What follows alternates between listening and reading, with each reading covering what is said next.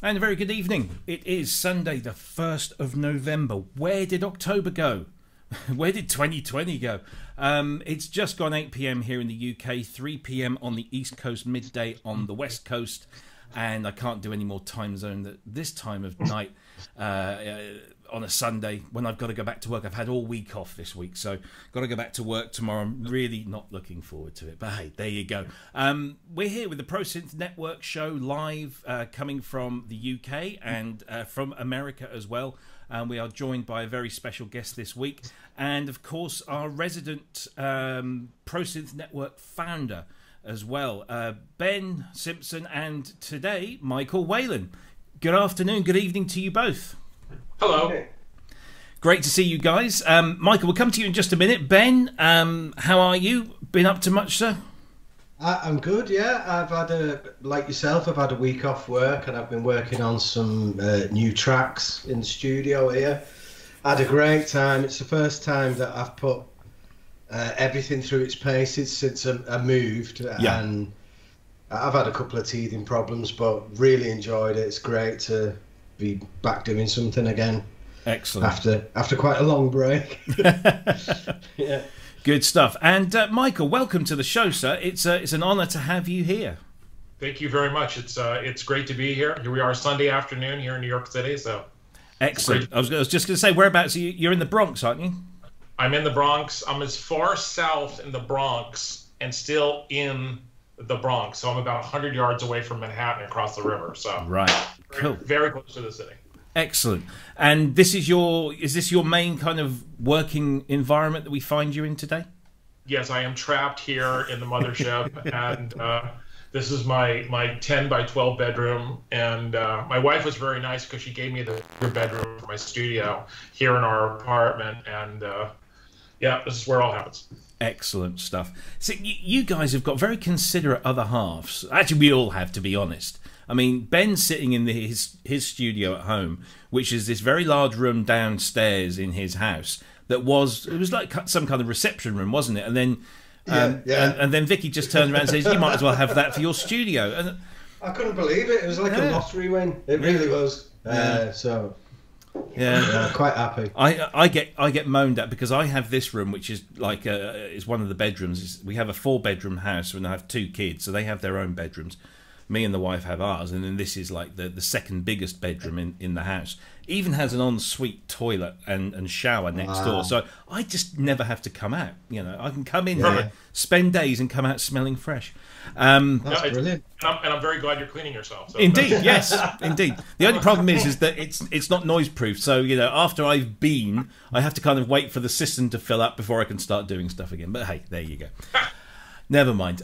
So we've got a whole list of things to talk about because it has been a very interesting week this week in synth world, and we'll go through a whole bunch of topics. Of course, we will talk to Michael a little bit later on in a bit more detail about his career, what he does, and how he does it. And I just need to mention that I'm not seeing anything in the live chat at the moment. I don't know if you, Ben, can see anything there. Yeah. Oh, yeah, good. So so it's just me. What I'm wary of is that if I refresh my page here, that it might disturb the force. And so I'm not entirely sure. Let me see if I pop out the chat. Maybe that'll just refresh the chat. And because I want to see what people are saying, you know, I'm very self-conscious. I want to know if people are having a. Oh, there you go. So they're all there. Let me see if I do that and restore it back in. It doesn't work. No. Okay. Well, that's okay. I can keep an eye on the chat if you know. Yeah. No, I've figured it out. It's for some reason it's not working in situ. So Right. I have to pop it out. But that's good because I can now see everyone. So let's say hi to everyone in the chat room.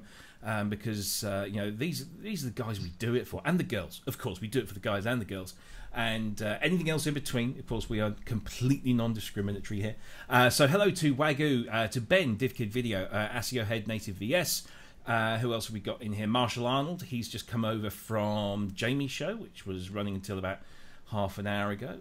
Blade Runner, Imperfect Aaron. Not Imperfect Aaron. He's not imperfect at all, but that's his name, Aaron. His pseudonym is imperfect. Sasquatch, Inky, and Atto Z. Who else have I missed? Have I missed anyone? Sasquatch, Synth Addict, Yana Seta. You have to tell me, Yana, are you from? You must be from the Nordics with a name like that. I'm guessing Finland, but tell me if I'm wrong. And I hope I haven't insulted you. Because I know that I pronounce your apparently I pronounce your name correctly, which is great. But that's because we have quite a strong Nordic connection in this region. So I guess maybe that's what it is. Inky as well. Yeah. I think I mentioned Inky, which is always great to see. Simon. Oh, and Simon's in the room. Simon, and I've got to do it. Simon in his infinite synth cave. Got to be done at least once a week. Of course, if you are, if you're not particularly worried about, I was right, Finland. Yes, get in. Yes. Timu Pukki, and he'll know what that means. Let me think. Yes, if you want to play along, we have a little fun game that nativeVS has started a few weeks ago, which is Pro Synth Network Bingo. So if you go to the YouTube page, which I'm guessing you're all on, if you look in the description, there's a link to a bingo card, and you can have that on a second screen or in a second window, or you can print it off, and it contains a list of commonly uttered phrases that we have on the show. I'm not going to say what some of them are, because then it will give you all a head start. But we like to have a little kind of bingo game in the background. So go at it and let us know if we get a bingo. So shall we? After all of that, let's go on and go to our first news topic of the week, which I think if you're watching many of these shows online this week, I guess this is the top story. The wonderful guys at MODAL down in Bristol, who have come up with the next in line of their synthesizers that are working off this common platform. Somebody did tell me what the common platform name is, but this new synth is called Cobalt 8. It was teased a few weeks ago at Synthfest UK, the virtual version, and it was announced midweek this week. It is an 8-voice virtual analog, extended virtual analog. That's their words, not mine. And it uses this very unique feature of having these algorithms, which of course gives hints of the type of synthesis that I'm into currently. You notice I didn't say the word because, again, I don't want these bingo people getting too ahead too soon. So this is extended virtual analog, but it has these very powerful oscillator algorithms that can be, there's something like 30 odd of them, and they can be blended and mixed together.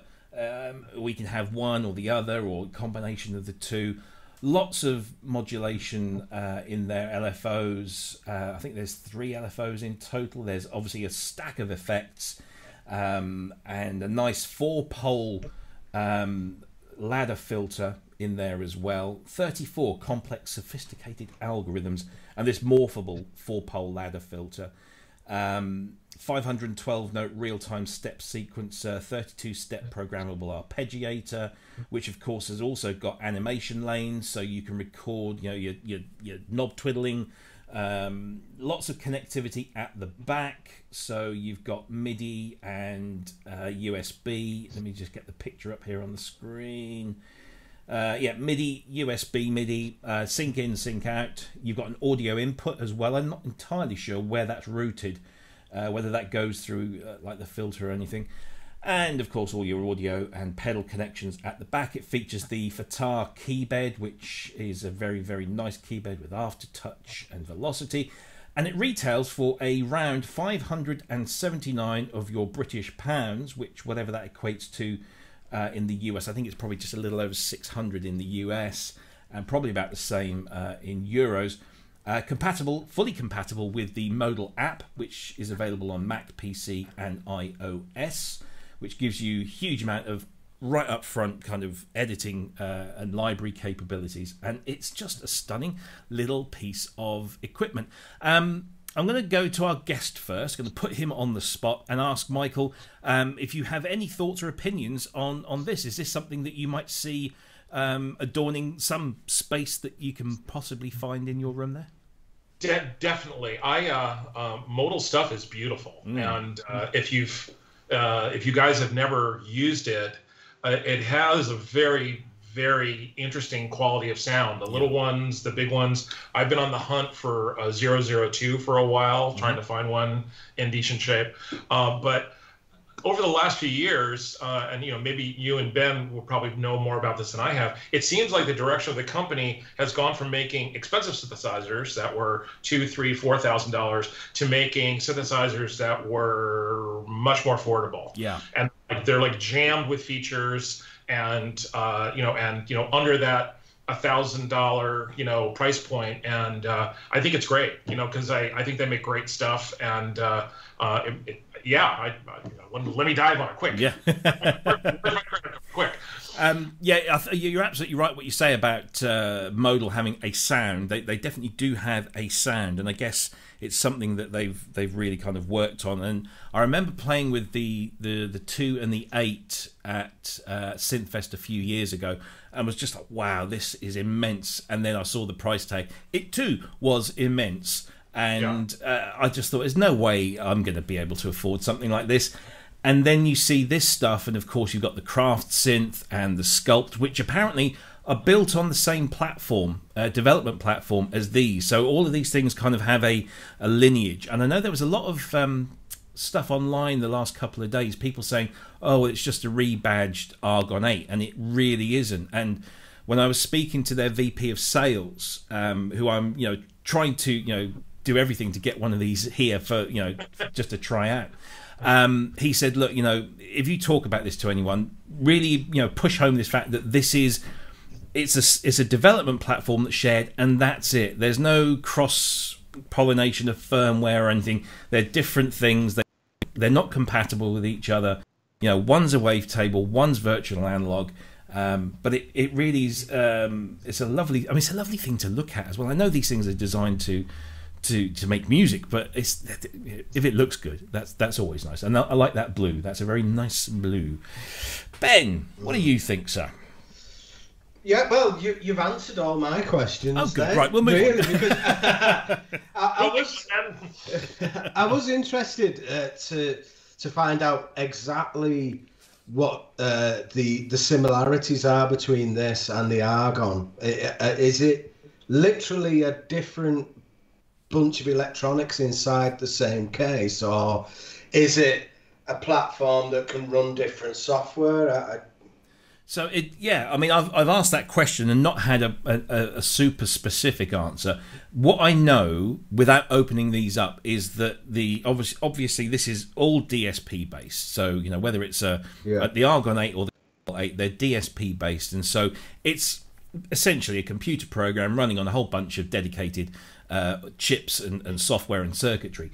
Whether they're absolutely identical internally, and it's just everything's in software. I mean, this has got this 4-pole ladder filter, which of course the Argon 8 doesn't have.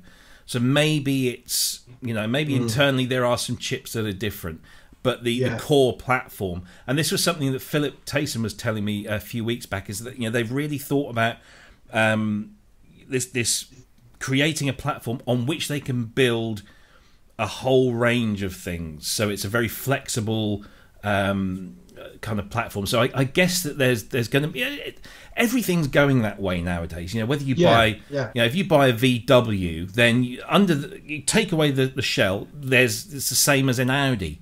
Because it's all one company. Fiat, Chrysler. They're all one company. Lancia. I remember in the days in the 90s when you could buy a Fiat, an Alfa, a Lancia, and there was another Auto Bianchi. And underneath the metalwork, they're all sharing common platforms. So it makes sense for this to go that way as well, I guess. So it does. I think it's interesting. There will be if it is possible, there will be somebody who hacks it and tries to get. You'll have a Cobalt inside an Argon and vice versa, if it is possible. Yeah. It's quite interesting about the other formats as well, because the cases already exist for them. So there's the big Argon 8 thing. What is it? The 8X or whatever. 8X, yes. And the rack-mounted one as well. Mm-hmm. That that'd look great in a rack mount there. Yeah, well, I'm a big rack mount fan. The desktop modules of these aren't actually rack mounted. They don't come with ears as such. Right. Although, if you look at the Cobalt 8 video that Phil did, and can I just say, it is wonderful to see Philip Taysom on screen, because this guy goes way, way back. I mean, he had a studio. If you took everything that's in these 3 studios here, mixed it up with Simon's Infinite Synth Cave, we would still not have the amount of synthesizers that Philip had in his. He's such a gear nerd. But he's been unwell. And so it's absolutely wonderful to see him. So I just wanted to put that out there. And I've completely lost the track that I was going down.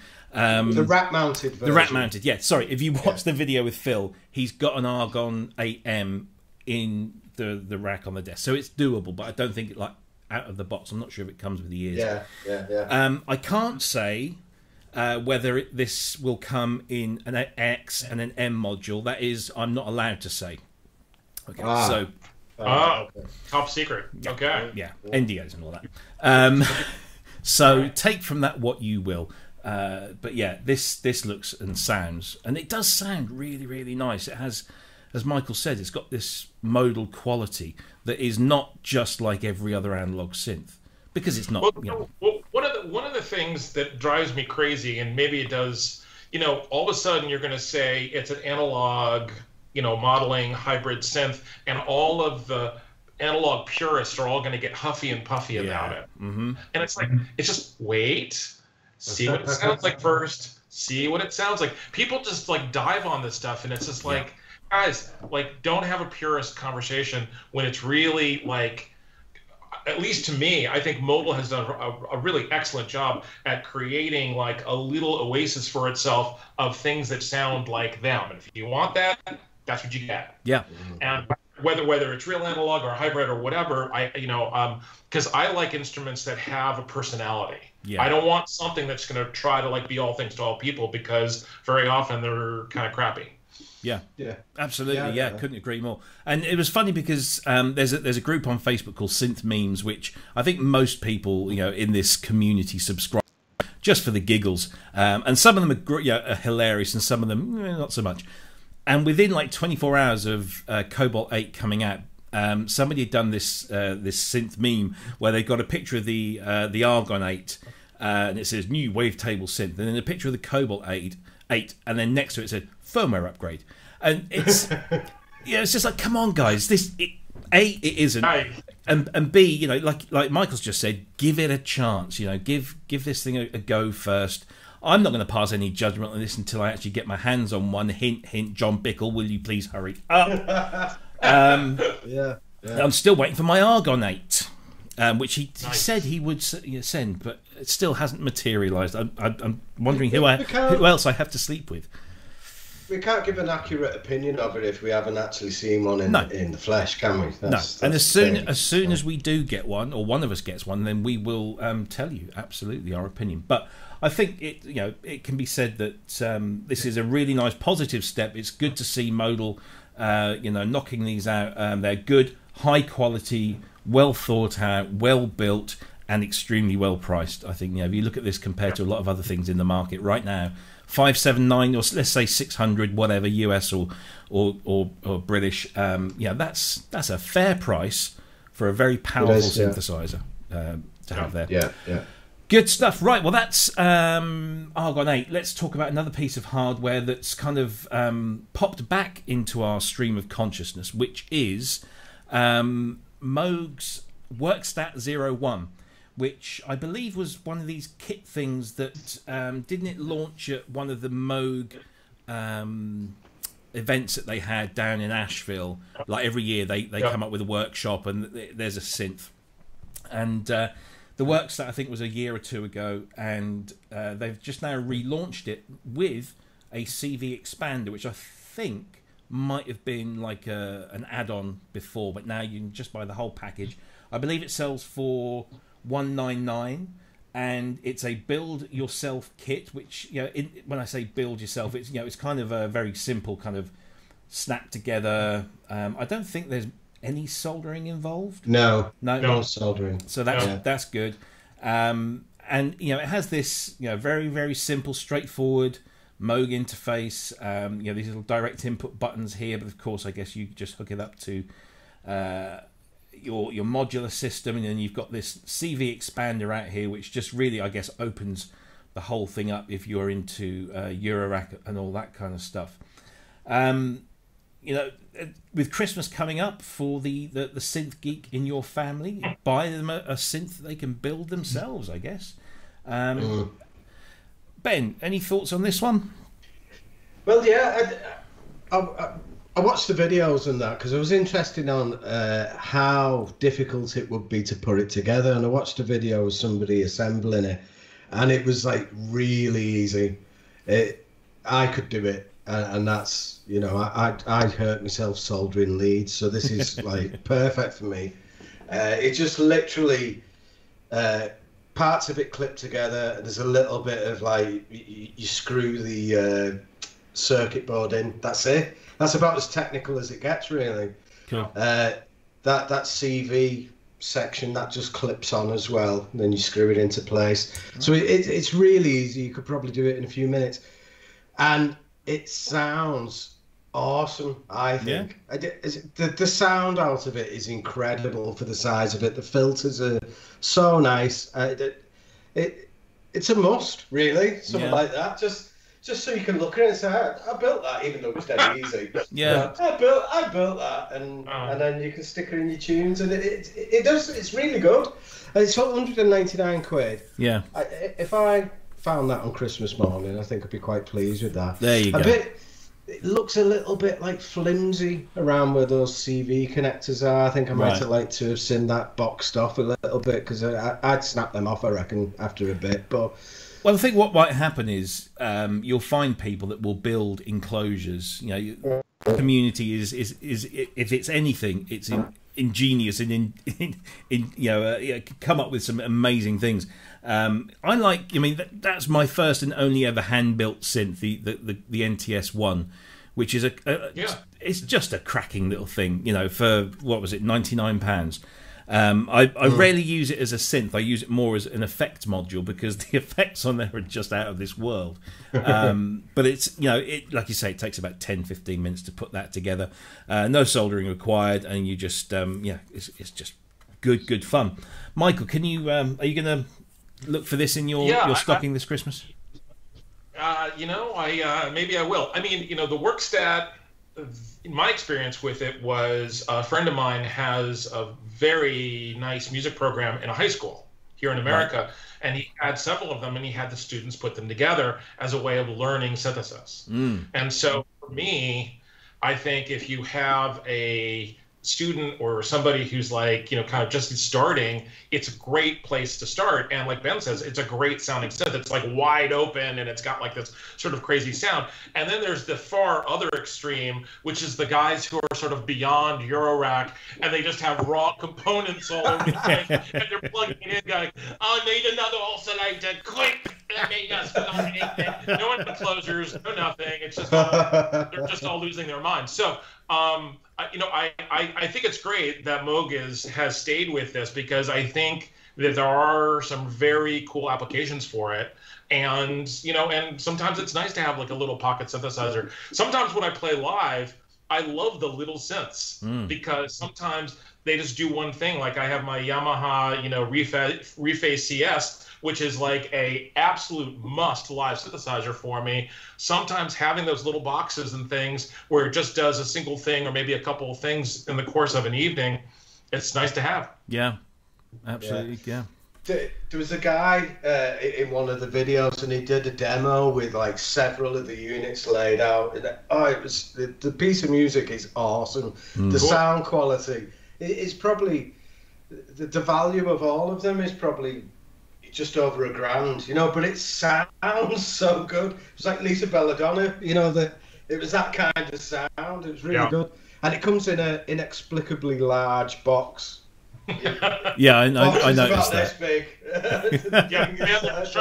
They're just trying to confuse you. That's it. Yeah, unbelievably big box, unbelievable, and then it's just a tiny thing on the inside, which is not good.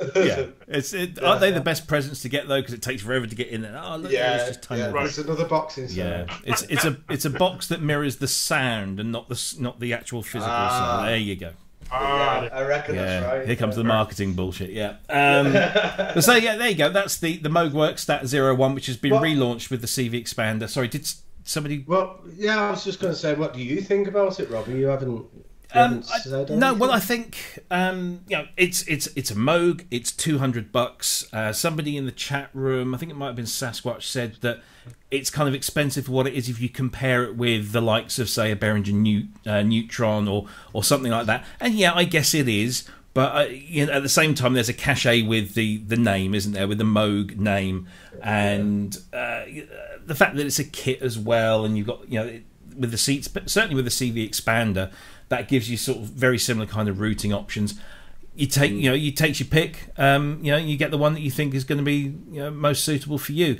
If somebody was to buy this for me for Christmas to make, it would be great. Although I don't entirely see how much I would use it, because of that whole CV expander thing on the right there is going nowhere in this room, because I'm not in that world, and I don't envisage myself going into that world anytime soon or at all. So I'm not entirely sure if I get all the use out of it. But as a lovely product and a piece of Moog hardware that you can build yourself, and it has a sound and a bunch of connectivity all of its own, then yeah, great, wonderful. Yeah. Look at you. Yeah. So let's see, what have we got next? Not much. Let's keep on the hardware track, and because we have Michael with us, and Michael is the proud owner of serial number 55 of his Prophet 5 Rev 4. Yes, sir. What we're just going to talk about this because, again, it's been all over everywhere. Sure. I thought we should talk about this. So I'm just going to bring up this screen here, which is Dave Smith's post that was on the Sequential forums. I'm not going to go through it, but they found an issue, and the issue was that they had installed a couple of capacitors that weren't meant to be there, and what it does is it rolls off some of the high frequencies, particularly towards the top end of the range of the keyboard. It rolls off some of those high frequencies, and when people were doing A/B comparisons with Rev 3s, it was noticeable, I guess, in isolation with a clean pair of ears and what have you. A lot of people didn't notice, and now but the thing is, it's not the fact that there's an issue, because look, everybody makes mistakes. The thing is how they owned it, and they owned it fantastically well. Dave Smith came out literally within a day or so of this kind of coming to light and saying, look, we messed up. This is why we messed up, and this is how we're going to fix it. You can either send us the machine and we'll fix it for you. You can fix it yourself. We'll send you the instructions. We'll send you the PCB, so you can just swap out that if you don't want to do any of that hard work yourself. Whatever it takes to fix it, we'll do it. And you cannot say fairer than that. Now, obviously, I don't have a Prophet 5 Rev 4. Ben doesn't have one, but Michael does. And Michael, just tell us. I mean, we were talking just before we came on air about the fact that you said you didn't really notice it and it wasn't an issue for you. Can you maybe elaborate on that a bit more? Sure. I mean, first of all, I think we live in a funny time, because I think we live in a time where I think people are so blown away by anyone taking responsibility or really bringing integrity to something that people are like, wait a second, what are you doing? I don't understand. And so, I mean, Dave can't be Dave without operating at a very high level of integrity. So that's number one. Number two, it was a side-to-side audio test between the new Rev 4 and a Rev 2. I mean, my Prophet 5, I've had it for like a little over a week now. I've probably put it on 5 things that I've done. When they said it, I was like, high-end? What are you talking about? So will I get it fixed by somebody local and we'll keep it as, sure, I guess. But I think more than anything, I'm very, very proud of Dave. I've had a long relationship with Sequential. I think this is my fifth Prophet, I forget. But I'm very proud of how they're dealing with it, and I think that all the internet sort of hubbub about this is because people just aren't used to it. I just it's a beautifully done reissue. It's very tight. The build is great. It sounds fantastic. So, I mean, and I think, you know, when someone puts this on a bench and they're going to take out the two capacitors, I think it's going to take them like 5 minutes to fix this. So, so at some point, will I get it done? I'm almost too busy at this point to kind of pull it out and go. But I think it's great. And I think it's a very limited number too. I think there's like less than 100 of them that are actually affected by this. So, and you know, and they're going to sell gobs of these. So, for me, I'm good. I'll get it looked at some point, but I'm not beating on the table going, oh my goodness, I can't believe it. As far as I'm concerned, this is a beautiful instrument. No problem. One question I have for you: why the 5 and not the 10 for you? Why did you make that choice? No, it's a good question. Have you ever seen anyone go to a music store and they're looking at a new polysynth and they put 10 fingers down on a synthesizer? That's me. Right. So I'm trying to imagine, of all the TV and film stuff I've done on the records and everything, where I have been able to play a chord like that on anything that I've ever done. Right. So in what I would call sort of the 99.9% of all the stuff that I've ever done ever, 5 voices are fine. It's like it just is, unless you're really doing a part where, like, you know, the sustain is going to be like grabbing voices on the way or whatever. Fine, it's whatever. But I've been using a Prophet 5 since the early 80s, and so I'm just sort of used to having how the voices like to sort of like hand off to each other. And does the Rev 4 does the Rev 4 do it exactly the same as the previous models? Exactly the same. Oh, that's exactly. Because there's that famous Kim Carnes, Betty Davis Eyes, where that little kind of refrain at the beginning is kind of noticeable, but it's part of the character of that sound. It's part of the character of that sound. I mean, and you think about all the songs, you know, where the Prophet 5, you know, is featured, like, you know, in the Air Tonight, Phil Collins, you know, like you know, there's you just sort of, you know, reel them off. But I think one of the things that I use the Prophet for a lot is a lot of like comping, like sort of tight chords with like 3 or 4 notes all at the same time. Prophet 5 is fine. That's all I need. 5 voices. Cool. No, that's good. Yeah. And that's absolutely fine. I mean, I personally, if I had, you know, the cash and I was going to buy one, I would go for the 10, because I must say, yeah, I am that guy that goes in and tries to, you know, get the bigger sounding chords just to see what it sounds like. But I do notice, like, for example, I've got a DX11 back there, and that's 8 voice. And so coming from, you know, some of the bigger synths that I've got in here, and because it's only 8 voice, and because it uses certain techniques such as MIDI effects, it doesn't have actual digital effects, so it has a MIDI based reverb and a MIDI based delay. Right. Once you start, you know, playing with some of the performances that are layering some of the sounds, the note stealing just comes straight in, and it's kind of infuriating, particularly if like me, I like kind of big long you know, reverby pads or stuff like that. It's noticeable. And so having, you know, the most polyphony, and I guess it probably harks back to, by the time I was able to afford to buy a synthesizer, which was like early 90s, I went for a Roland, and that had 128 note polyphony. Oh no, sorry, 64 note polyphony, 32 part multi-timbrality. Note dropping was never a thing. I didn't even know what it was, because I could just do anything I wanted and have loads of instruments. It was absolutely fine.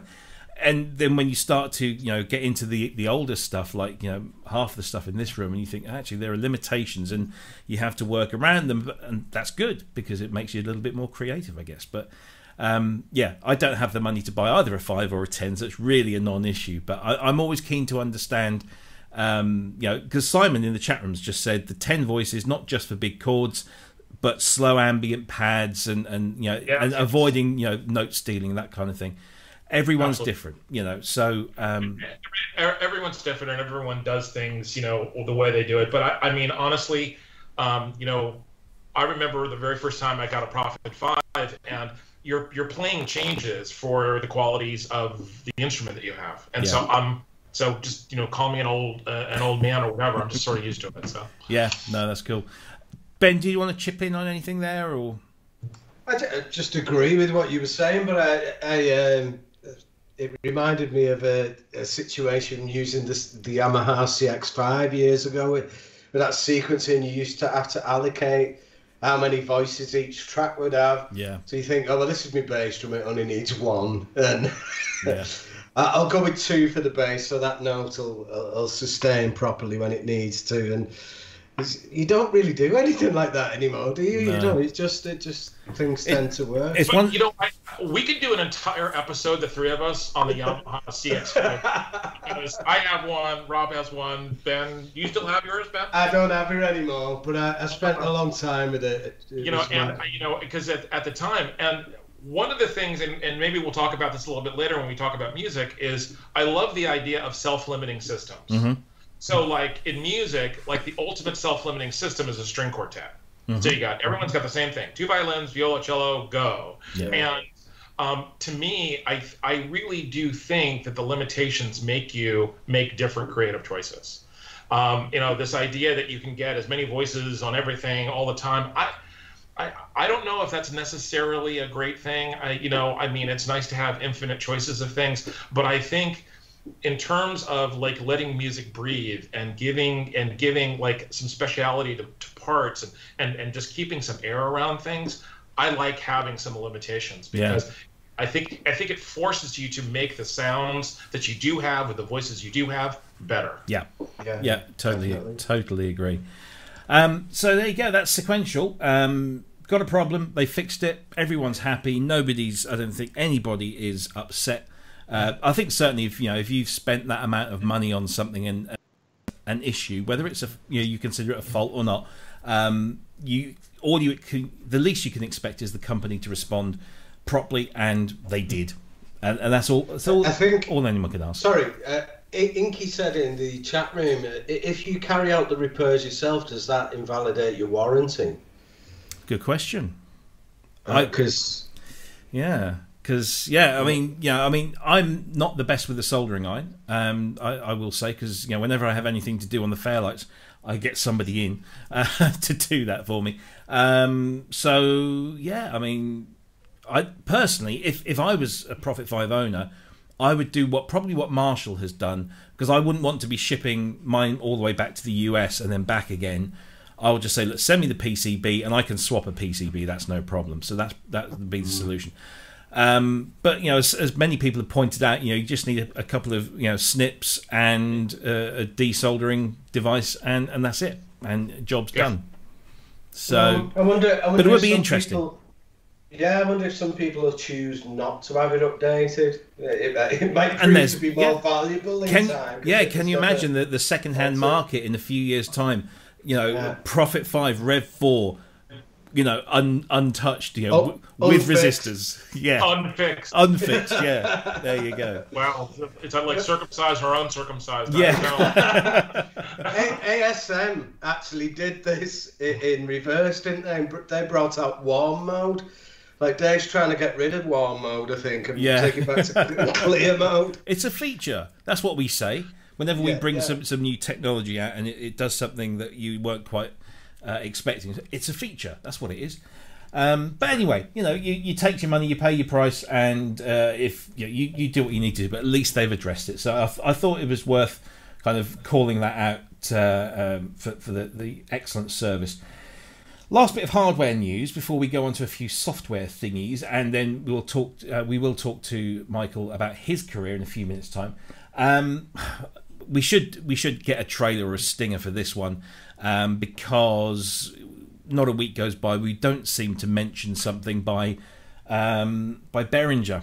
Now this was posted on their Facebook page, and it's they've done this a few times before. Like, can you tell what it is yet? And you look at this and you think, well, and once you start to pick it out, you start to see a pattern with these, with these rotaries. And then somebody, I think it was Synth Anatomy, posted this comparison picture up with an Oberheim SEM2. So if you look at the actual SEM controls, the two VCOs, the VCF, and the envelopes at the bottom, you can match those up almost identically onto that Behringer board. It looks like then on the right hand side they've put the all the connections rather than at the top, but it does look, to all intents and purposes, like we might be getting an Oberheim clone from Behringer, which I think a lot of people have. Obviously they're doing the OBXA or the UBXA, whatever they want to call it. But yeah, this is Behringer again doing some stuff. Obviously, there's going to be haters. There's going to be lovers. What side of the fence do you guys fall on? I'm not sure about this one because it's Tom Oberheim's still making these, isn't he? Is he? No, not really. No. Oh well, yeah, it's fine then. It's fine. If we can't get them, then it's fine. Yeah. I thought it was like, because Tom and Dave, they're like synthesizer royalty, aren't they? You don't really want to step on their toes, like, if you can help it. So if Tom's not doing it anymore, then yeah, it's nice to have that option, isn't it? And it'll be affordable. It's whether they get the sound right, but going off what they've done previously, I suppose the sound will be in the same ballpark, won't it? Yeah. So yeah. I mean, it surprises me in a way, but maybe they have that Behringer. I mean, I think every now and again somebody posts links up from patent pages that show which patents and brands Behringer have registered, and I believe that they registered Oberheim as a brand or as a name, a trademark for them or something connected to that, and they've done a few, and they're not doing anything illegal or wrong, because obviously these things are limited to by time, and so if they've lapsed and they've not been renewed, there is absolutely nothing to stop them from actually doing this apart from the moral question. But if I was Udi Behringer, I would if you got Tom Oberheim, who is like 84, I think, at the moment, he probably is not going to be that interested in ramping up a business to sell hardware with his name on. Somebody somewhere will want to license that. Now, he's done some stuff with Dave Smith in recent past. Why not? Say, look, give us some money. We'll pay Tom to use the name, and he gets the credit. Behringer get to maybe be seen in a slightly better light because they're actually rewarding and acknowledging the thing that they're plagiarizing. I don't know, it's a funny old game, this thing. It is. I think we've gotten into kind of a strange cycle, though. It's like the mini Moog reissue comes out, Moog is putting it out for $4,000 or whatever, and everyone's like, oh, I'll wait for the Behringer. And it's like every time some synth that comes out that everyone feels is like a little bit too expensive, I'll wait for Behringer to do it for a quarter of the price. This whole thing of them doing their version of the ARP 2600, and it's going to be $599. I don't know what it's going to be in pounds for you guys, but I got a 2600 reissue, and as far as I'm concerned, it's like, look, these are all tools. And the bottom line is, do the work that you do with the tools that you have. So if you don't have money to go pay for something, then go get something that you can afford and do the best work you can. But this whole thing that people are fighting about what's better, and I can't believe you have this and all this stuff, it's almost like Behringer is almost like fermenting that kind of conversation. Yeah. When what they should be doing is saying, look, we're creating something for people who can't go out and buy. I mean, like an Oberheim 2-voice used is like $10,000. Yeah. So I can imagine like they would do one and it would be less than $1,000. I would buy one, absolutely, to have that quality of sound in my studio, because I'm not going to pay $10,000 for a 2-voice. But this whole hierarchical, like, this is better than that and whatever. As far as I'm concerned, the only thing that matters is what does your music sound like. End of story. End of story. Yeah. Couldn't agree more. I've got to applaud that. That's dead right. Yeah. We've spoken frequently, and it's discussed frequently in many other places across the internet, that this whole thing with Behringer. Bottom line is, if you don't like it, you just don't buy it. If you don't want to be involved in that, don't. And you can have your moral high ground if you want. However, as you say, it's democratized a whole bunch of stuff for people that they want that sound, they want that functionality. Here's an affordable way of getting into it. And I've said this time and time and time and time again. Behringer are not the first company to do this. No. And they will never be the last. They're just probably doing it the most prominently. And I guess they have a reputation, a long-held reputation for plagiarism. I don't think that's too strong a word. And I don't think they would deny it. But they've done, they've maybe overstepped the mark a few times or pushed it as far as they can. But, business is business. And, if you... who was it who said the other week recently on this show, if you want an ARP 2600, a genuine ARP 2600, you have options. You can go and buy it. You can buy an original one, or you can buy the Korg one. You have options. But if you can't do that, then there is one at $599 that will get you as close. And in some cases, some people are saying it's closer than the Korg. But, I guess it's early days. But... whatever that means. Exactly, because no two 2600s, whether they're originals or Korgs, are going to sound identical because of the very nature of the thing that's inside them. So, this, whatever. There are options, and if you don't like it, don't buy it. I mean, one of the things that's interesting, and I'm not taking Behringer's side, but I think they are servicing a part of the market. Yeah. And I have been on this incredibly long thread that Yamaha's been doing with a bunch of people, asking them about like new technology and what should happen. And very quickly, the conversation turned into, why not reissue the CS80? And it said, look, so I see all these pictures from last year, Behringer's doing the CS80 and here's what they're going to do. And it's probably going to be less than a couple of $1,000s. Why can't you guys do this? And, essentially what came back was, they can do whatever they want to do, but like, that's not who we are as a company. That's not what we do. We don't create that stuff. Yeah. And it's like, I do think that if Behringer finds a market for something and they can sell it, I think that's great. I mean, I bought a Poly D. I'll be the first person to tell you that. And I bought it for live, so I don't have to take any of the stuff out with me. There you go. So if something happens, like if I'm playing at a pub or something and it falls off a stand or whatever, I'm not going to have a heart attack with a Poly D. With any of this stuff, I will. So, I mean, so to me, it's like, why not? Like if you can find what you need and they're providing it for you, I think that's great. Yeah. There's a whole market there for them as well, isn't there? If they make replicas or clones of all these famous synths, there's going to be people who have got the originals who will have like a second, a B team, if you like, that take the hits live, that go in the back of the vans and everything, because they're not as valuable. Yeah. But if they, and especially like the live environments, like kind of a little bit easier, so you can get away with slight tonal differences and things. So it's absolutely perfect for that. Absolutely. Yeah. I mean, it's a practice that's been done for decades. People would go in the studio and record with Fairlights.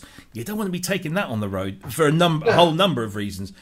Weight, fragility, cost, reliability. So what would happen was that people would take emulators on the road and they'd just copy things across in the studio, and they'd take the emulators because they were a quarter of the price and lighter, not much, but some.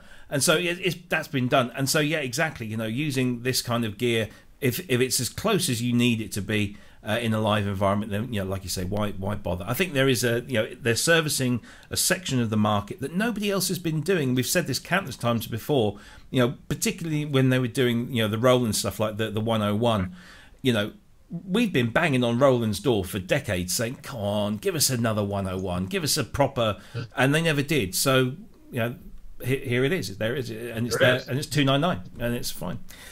Anyway, we always kind of end up talking about Behringer, and, you know, it's not a bad thing, but, you know, I think we've done that one. Okay, tell you what. Actually, let me just get this in. So this is some local news. Brian Eno, who is a fellow Suffolk resident here in the UK, has emerged bearded from his little synth cave over in Geldeston to come out and support his local pub. Good on you, Brian. And he's reported there on the local news here.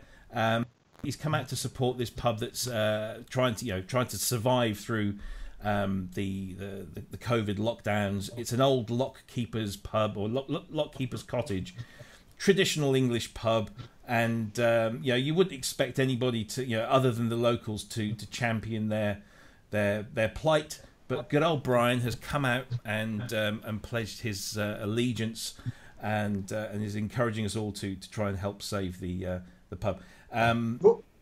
Yes, sorry. What does he look like, though? He looks ridiculous. That bald head, them glasses and that grey beard. He's just like... What do you mean?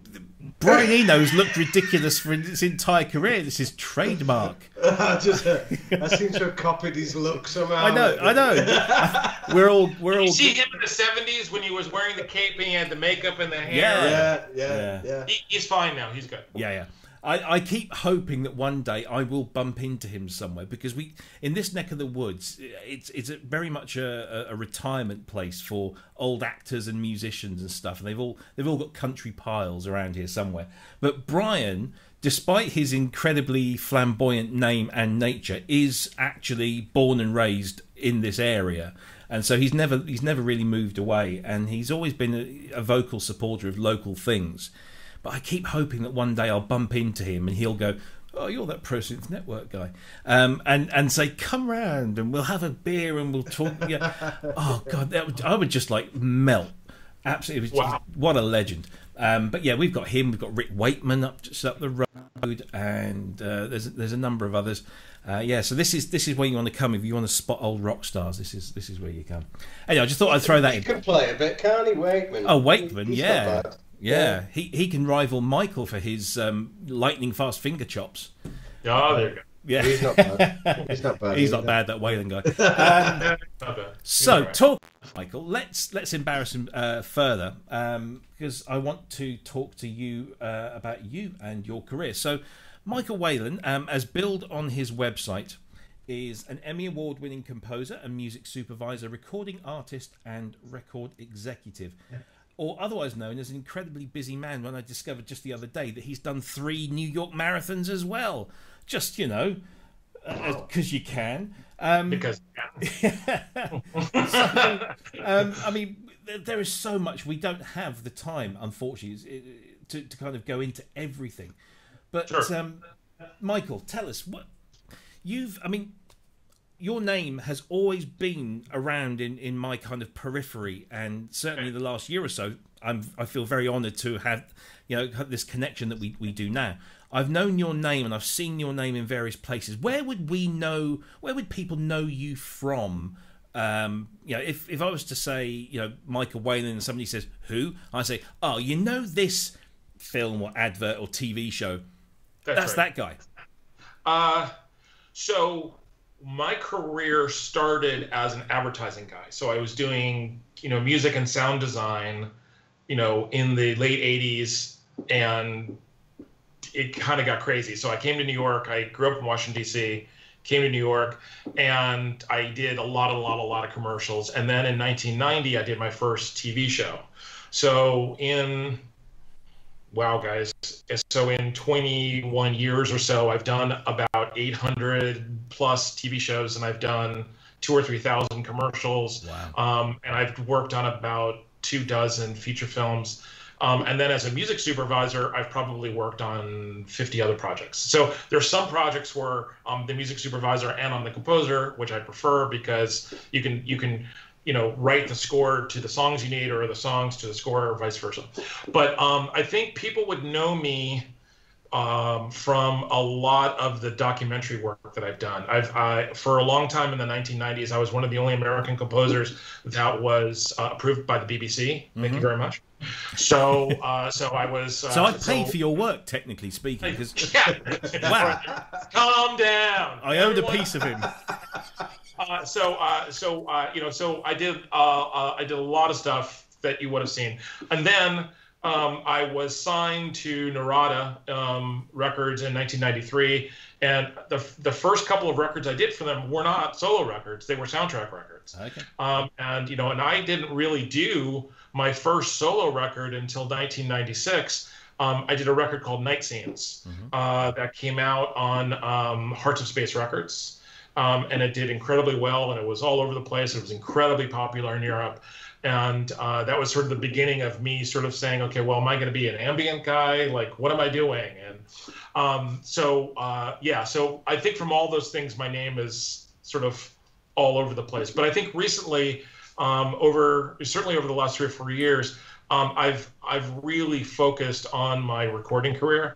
I've done 5 records now. I have another one that I'm about to finish. I'm doing a soundtrack record next year for a feature that I just scored. So I have a lot of output, and I'm running a record company in California while I'm living here in New York. So it's crazy time.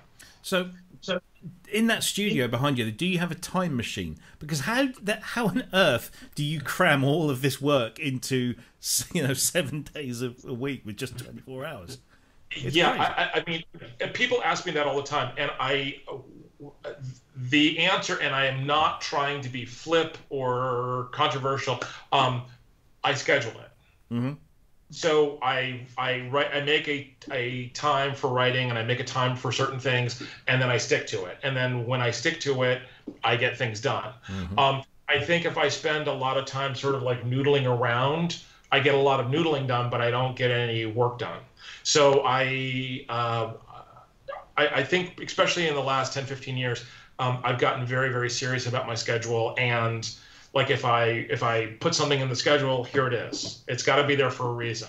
And and when I do something in the schedule, there's not anything that I let get in the way of it. So it's not like, oh, gee, maybe I'll write for 2 hours. It's like I will cancel other things to keep that appointment with myself. So I think it's really about making your creative output just as much of a priority as going to the doctor or the gym or anything else. It's like you got to make it a priority. And when you do that, things happen. Do you know, I was envious of you in terms of the quality and quantity of equipment in your studio. Now I'm envious of you for your timekeeping methods, because that is one thing that I really, really struggle with. And I'm now into my 5th decade, or just finished my 5th decade, and I'm only now kind of realizing that you really have got to be firm and structured if you want to kind of get anything done, and it's difficult. I really struggle.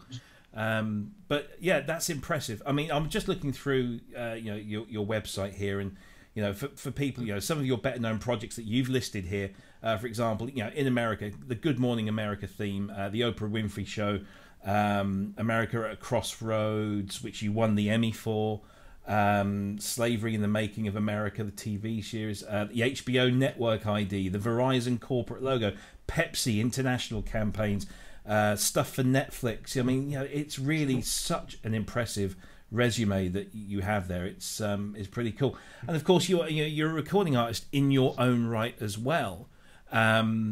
So you say you're working on an album at the moment. What can we expect from that?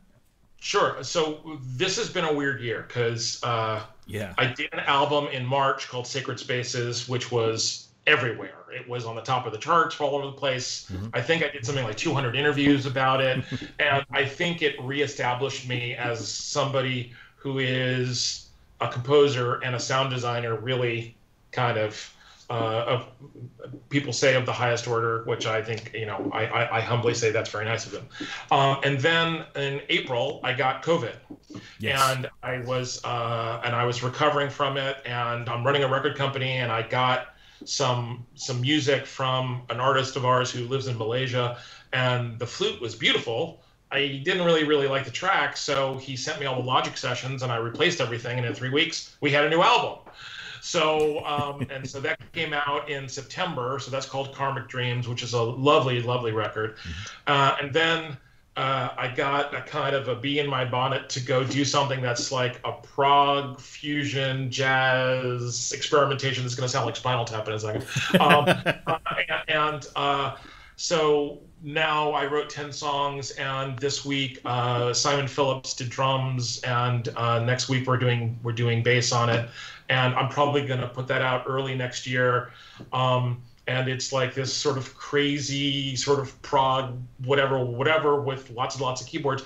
But sort of seriously, I think one of the things that happened this year is that I've lost 9 friends and colleagues to COVID. And then about 2 months ago, one of my best friends died of a brain tumor. And I think with the pandemic and being here in the lockdown, and, you know, and April and May here in New York City was just terrible. All you heard all day long were sirens, and it was just horrible. And just, you know, like every other day you'd hear about somebody who was, you know, on a respirator or dying or whatever. And I think that was a big wake-up call for me. Yes, I have been a very productive person, but it was, you know, I cannot take any time that I have for granted. I cannot take anything that I have for granted. And so if I have something I want to say, if I have something I want to express, if there's something that I want to do, now's the time. So if there's any silver lining to the pandemic, that is that everyone is home. So if you want to collaborate with somebody, you ring them up and say, hey, I'm doing a thing. Would you like to, you know, do this? And so, you know, I contacted Simon, who's somebody I've always wanted to work with, and he was wonderful. And he, you know, and we, you know, made a time, and I got him all the stuff, and he sent me the stuff back. Super professional guy. And so I'm doing that on a lot of fronts. I'm working on an ambient classical thing with a bunch of players from the New York Philharmonic. I'm doing an actual prog band with people from all over the country. So, you know, this is a very, very interesting time, which we may never have again, where people are home and take advantage of it, and, you know, reach out to them and say, hey, you know, while we're all in lockdown, let's go do something creative. Yeah. And, you know, and maybe you'll release it, maybe you won't, but I can't imagine in your lifetime again being able to have access to all these people. Yeah. So I'm going as hard as I can right now. Yeah. No, I completely understand, because I was saying to someone just recently, you know, this whole pandemic thing has been awful for pretty much everyone. We've all been infected. Well, some of us have been infected. Some of us have been, or all of us have been affected in some way, big or small.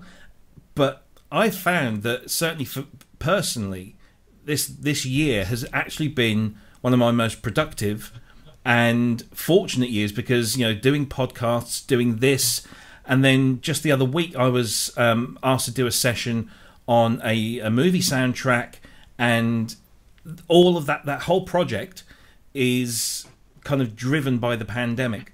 You know, the composer could not get an orchestra into a studio simply because even if you had 90 fit people, you cannot socially distance an orchestra in a recordable space. So he's had to rethink everything, and one of those was reaching out to musicians around the world, of which I was incredibly fortunate to be asked to be one of them, and get people to you know, work remotely that way. And the process was slick and simple, and, you know, I hopefully delivered something that could be useful. But that would not have happened, absolutely would not have happened, had it not been for this pandemic. And so I hate to say it, but it has been of a benefit, and I think it will have this other effect of, you know, people are going to change the way they do things. I mean, I work from home already, have done for almost the last decade, but more and more people are going to be doing that now and realizing, hey, do you know what, actually I can work productively from home and not travel into an office using public transport or my own private transport.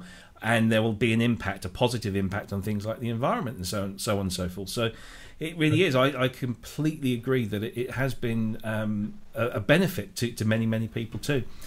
It's benefited me as well, yeah, because we were in Electro 80s for 15 years, and there were like problems within the band, but we could never find a clear run to sort all this out. Like COVID's provided us with that break in everything, so we're able to sort out the issues, and then when things finally go back to normal, everybody's happy. So there is positives to be found in a terrible situation. As Mark Hollis said, is what you make it. And if somebody gives you lemons, make some lemonade. That's the way you got it. Otherwise, you're just going to sit there and things will go to shit. But there you go. There's a lot of people that I have heard from who are victims of what's happening right now, and that, I think, is the worst thing you can possibly do. It's like, I've had COVID. I'm not a victim of it. Like, I had it. Now I don't have it. I'm getting on with my life. I'm being responsible. Here we go. So long story short, it's like you said, it is the way you make it, but I think it has everything to do with how you see it. Because I think, I think context is decisive in how you see your life. And so it's like, either the pandemic is happening to you as an artist and you throw your hands back and be like, oh, well, I couldn't possibly be creative now. Or, like you said, you do see that there are a little tiny silver linings here. Yeah. And that, like, our ability to come together as a community and our ability to collaborate and to, like, use technology and to create things that have never been done before. Like this album I'm working on right now, it never would have happened if it wasn't for the pandemic. Yeah. Ever. Yeah. No way. Because I wouldn't have time to say, hey, gee, by the way, I'm going to go do like a crazy hybrid prog jazz thing. Okay. And it's like, and I'm not doing something to do something. I'm doing something that was like in the back of my mind going, wow, wouldn't it be cool if? Yeah. And so what I'm doing is I'm literally like knocking down the entire list of, wouldn't it be cool if I did fill in the blank? Yeah. And this is one of the blanks I had. Excellent. No, it's a great philosophy. So tell us about your process and the equipment that you have there and how you go about using it. Because, I mean, just in this camera shot, we can see a Schmidt, we can see a Moog 1, we can see the corner of a Prophet 5, we've got the Carp 2600, there's a lovely piano, there's a mini Moog. Is that the Poly D behind you? No, that is actually a reissue. A reissue. Model D. No, yes. There you go. So I stand corrected. So some impressive, and looking at your kit list on your website, that's an impressive amount of equipment. What's your process for working? I mean, are you completely based in the DAW? If so, which one do you use? Do you use one or two? What's your process for making music? And I guess it's different for different projects. It's completely different for different projects. For Sacred Spaces, I spent months creating sounds before I wrote any music. Mm-hmm. So I spent almost 3.5, almost 4 months, and I made about 850 sounds across a whole range of things. I use the Kyma system a lot as a sound design, as a processing engine, which I highly recommend. If you guys don't know what it is, go to simpleXsound.com. Very nice. But I've been using, Kyma for 20 years. I was a Synclavier guy back in the 80s and 90s and the early 2000s, and that's become my sound design thing. So the answer to your question is every single project is different because, like on this this project that I'm working on now, it actually started with me and the piano and write melodies. Mm-hmm. Sacred Spaces started with a mountain of brand new sounds. Karmic Dreams, which is the duo record that I did with Blue Monk with the flute that came out in September, that is just literally out of the box. I didn't use a single hardware synthesizer in the entire room. I literally just used all VSTs, and here we go. So I like doing things that are A, different, and B, challenge myself. Like I just finished working on a commercial here in America, and I gave myself a little challenge where I was going to use one synthesizer for the entire thing, because they wanted something that was very minimal, very simple. And I'm like, okay, well, you know, I could throw a million colors on it, or I could give myself, and we were talking about this 20 minutes ago, a self-limiting system. Okay, I'll give myself a piano and one synthesizer. Can I do this job? Can I get it across? Is it going to be the level of professionalism that I want it to be? And I think giving yourself little creative challenges like that, I think that friction helps. So my process is different every single time I sit down because I want it to be. But people always say to me, well, you know, if you've got all of these, you know, soft synths, then why do you have all of this stuff? The answer is really simple. I think when you are on, you know, playing a keyboard and you are twiddling the knobs, you're going to make different choices than if you're doing something on a piece of software. And let me just catch everyone before they freak out and they start like writing all kinds of crazy stuff in the chat. It's not better choices. It's different choices. Yeah. So you're sitting down, and I'm going to make different choices because my finger is literally on a knob, and I have that feedback loop between my hand and the sound I'm hearing, and playing the feel of this keyboard versus the Prophet 5 keyboard versus my Montage 8 master keyboard. Like, you're just going to make different choices. It's just it's mechanics. It's being a human being. So I like having these different options because I'm going to make different choices at different times. The question is, do you create enough time and enough creative structure around yourself to actually get the most out of these instruments into the projects you're doing? Because if I'm working on a commercial or a TV score and someone says, hey, by the way, I'm giving you this picture now, I need something in 3 hours, which is something that happened to me last week. I get it at 10 o'clock in the morning. They want it at 1 o'clock in the afternoon. Not kidding.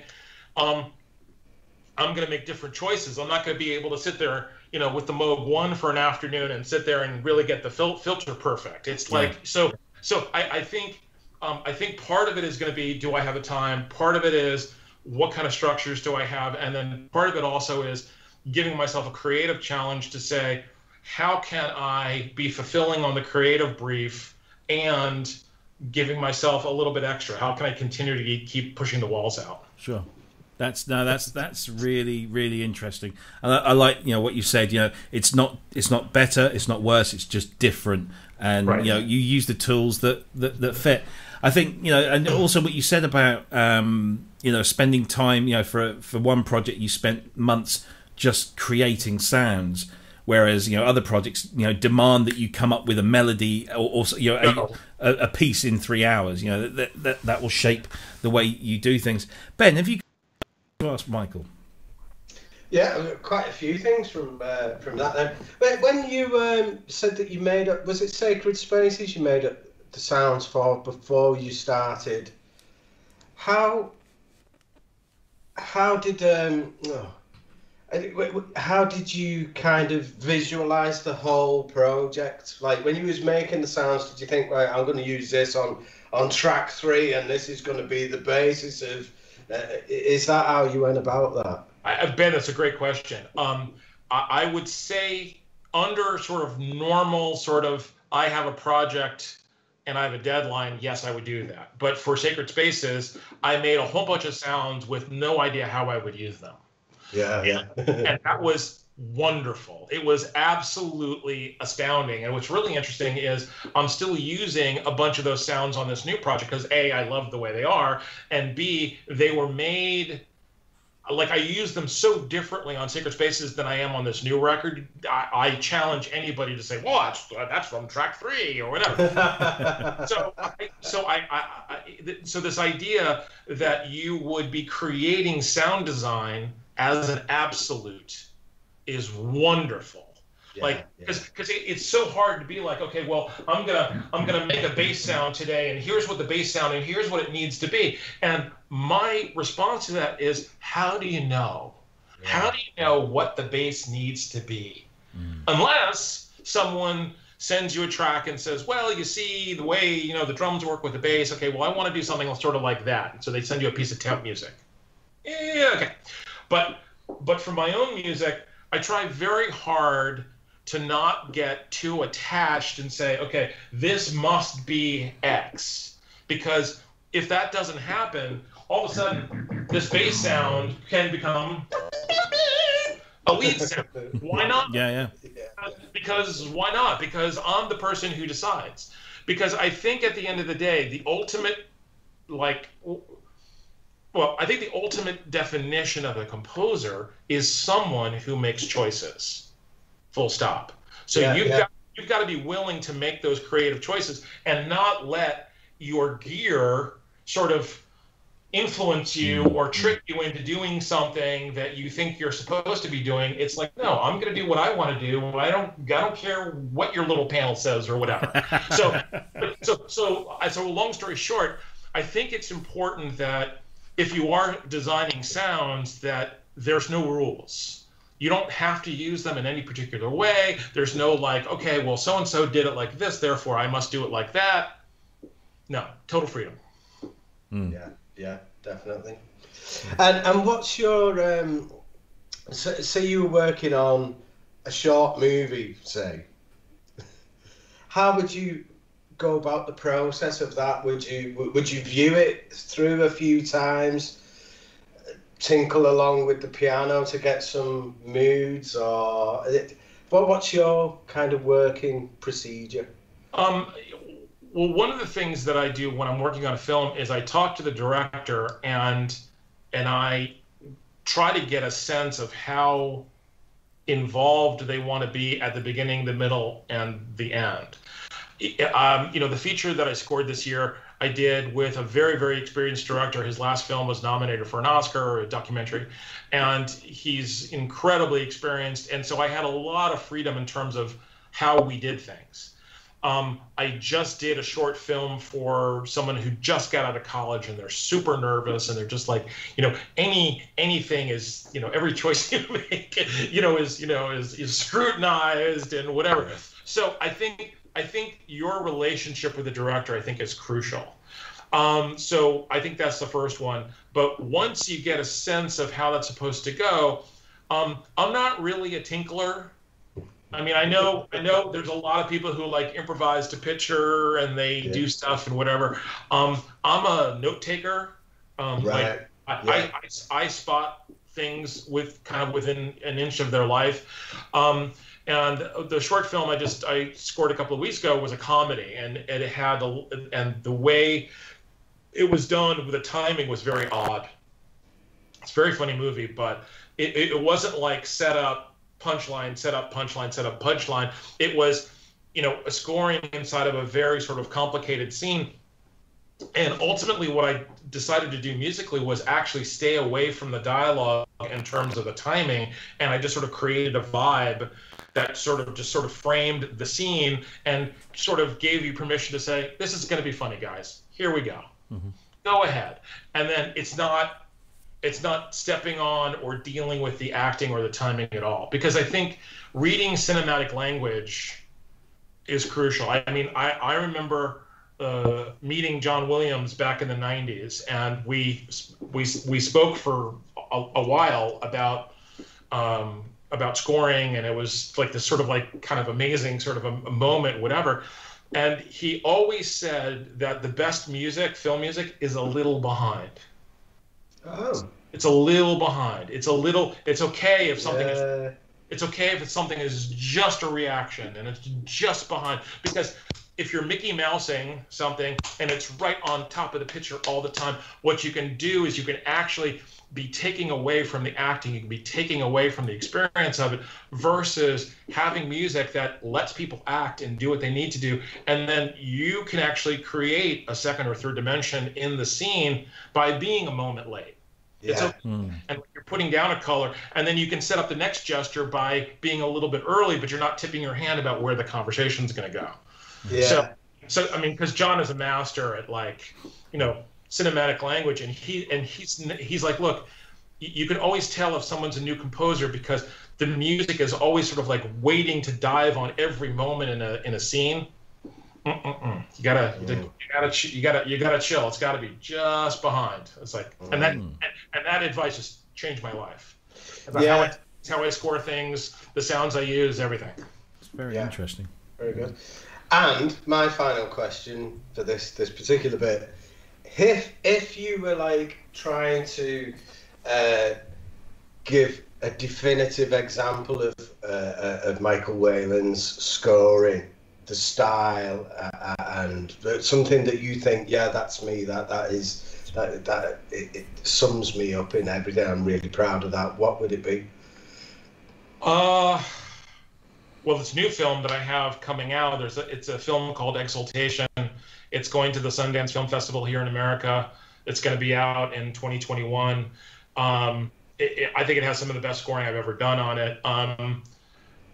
But I would say that I think the sort of the sum of the best of my writing as a composer would probably be Sacred Spaces. So if you go and you find Sacred Spaces in terms of the sound design, how it's put together, the mix, the whole thing.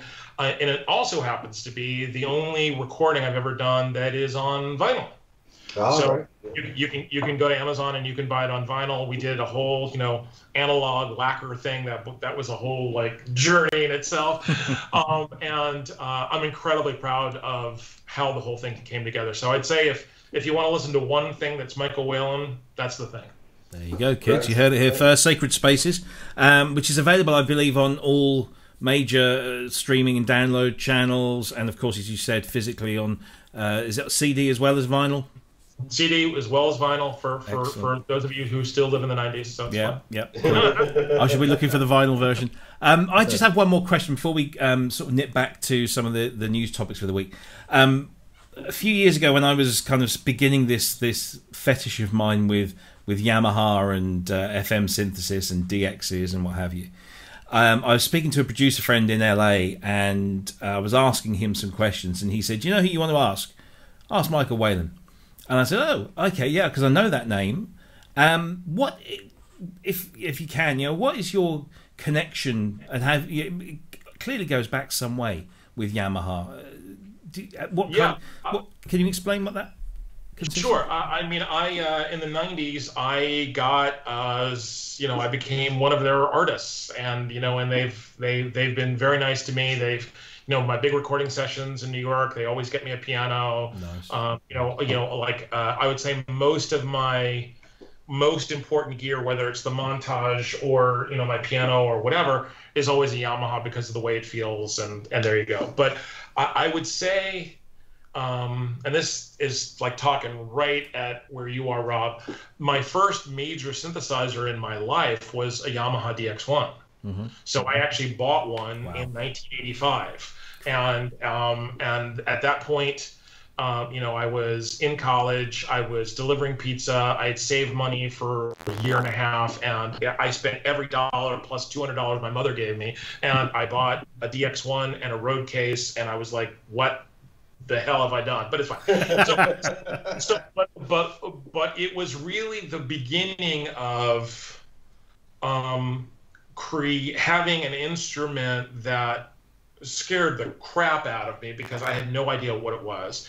And then I started reading what John Channing wrote about FM digital and all that stuff at Stanford and all that stuff. And I started reading about Fourier analysis and how all this worked and all this stuff. And so at a certain point, the algorithms made sense to me because you don't want to have infinite choices, so they made some choices for you. So once I started getting that, the DX1 became a sound design machine for me. And so in the early days, I was still in college, and I was sending data cartridge to Eric Persing in California, saying, "Hey, I got some DX7, DX5, DX1 sounds. What do you think?" And whatever. So like even in college, I had gotten sort of crazy about designing sounds. And so for me, it's always been about creating sounds. It's always been about doing something that's unique because, and I'm not being critical. I'm not being critical. But I think it is very, very, very tough to call yourself a synthesist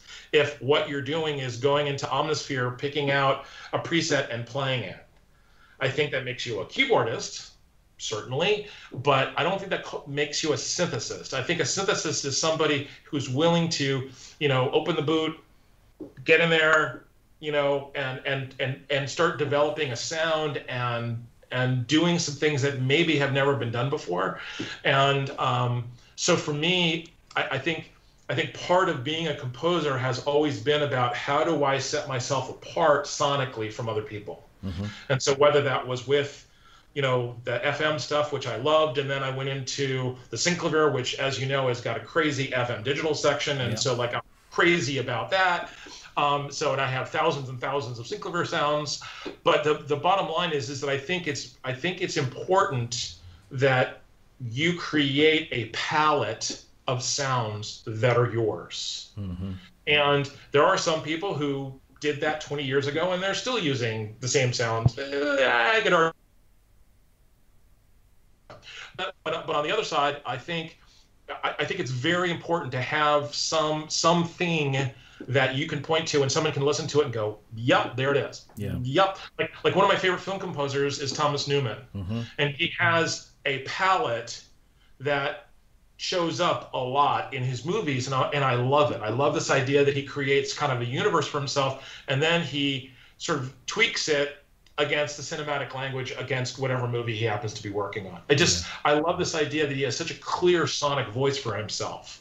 And so for me as a composer, I think that's something we should all be striving for. And ultimately, I think that's what it really is to be a synthesist. Yeah, no, that's, powerful stuff, that, I think. I mean, I'm just looking at some of the comments in the chat room, and people are getting huge amounts of inspiration from what you've been saying. And I know I certainly have. So really, really, really appreciate your comments there. Let's go and give Michael a break, and let's talk about some other stuff that's been happening in the world. I was going to ask about physical modeling, and did you ever get into the Yamaha physical modeling stuff? VL1, yeah, VL1, one of my favorite keyboards of all time. Yeah, I sold it, and at the next day, I called the guy back, and I was like, "I will buy it back from you." He's like, "Nope." So great. So great. Yeah. So the reason I ask is, I have a thing about physical modeling, particularly acoustic modeling, and I think we've spoken about the Italian company Audio Modeling, who in recent years have come up with this SWAM engine, which stands for Synchronous Waves Acoustic Modeling, and it's an incredibly powerful and clever system that they've developed. And they do these different instruments. So there's the clarinet, there's a saxophone, there's flutes, there's double reeds, there's strings, there's brass, and you can buy bundles of, the different types, or everything for about $1,400. They're really, really powerful things, and I suggest that if you are interested, go and check some of their videos out. I know Dr. Mix did one, because they're Italian. I'm Italian. Dr. Mix is Italian, and he went over there and he did this thing with them, and some of it's just stunning stuff. So it's not cheap, because it's it takes a lot of work. But if you are into your iOS apps, you might be familiar with GeoShred. We featured this when it came out on the show. This is an application from Jordan Rudess's company, or a company. I don't know if he owns this or whether he's heavily involved with them anyway. But they've now brought SWAM-powered instruments into the GeoShred environment, and it's incredibly powerful stuff. This is an application note for how to get started with the GeoSWAM instruments. And there's all sorts of different. A lot of information. There's the violins, there's the brass, there's the strings, and it really does open up a level of expression with a level of quality of sound that these instruments provide. So this is now available. These are available as in-app purchases, and they're about $25, I think, a piece. I think some are more expensive than others. But I thought this was a really nice, interesting development in terms of both acoustic modeling and this kind of performance application. Do you use iOS applications or stuff like that, Michael, at all? I do. I actually do. I actually am using Amplitude on. I am distorting my mini Moog on a solo that I have, because I have to actually be just like Jordan as much as possible. So there you go. But one of the things that I'll say about physical modeling, I mean, because I have my C15, the Nonlinear Lab C15, which also has a lot of physical modeling on it. It requires philosophically an entirely new way of performing on the instrument. Yeah. If you think you're going to sit down and just sort of like blow through things on a keyboard the way you always have, try again. So what I love about the GeoShred thing is the keyboard they have, the interface they have, which is really cool, and they have, like, you know, the 3D pressure and all that stuff. It's very, very cool. And what I like about it is that it forces you to think differently about how to use the sound. So like I have like a little Rolly keyboard here on, you know, right here in my studio.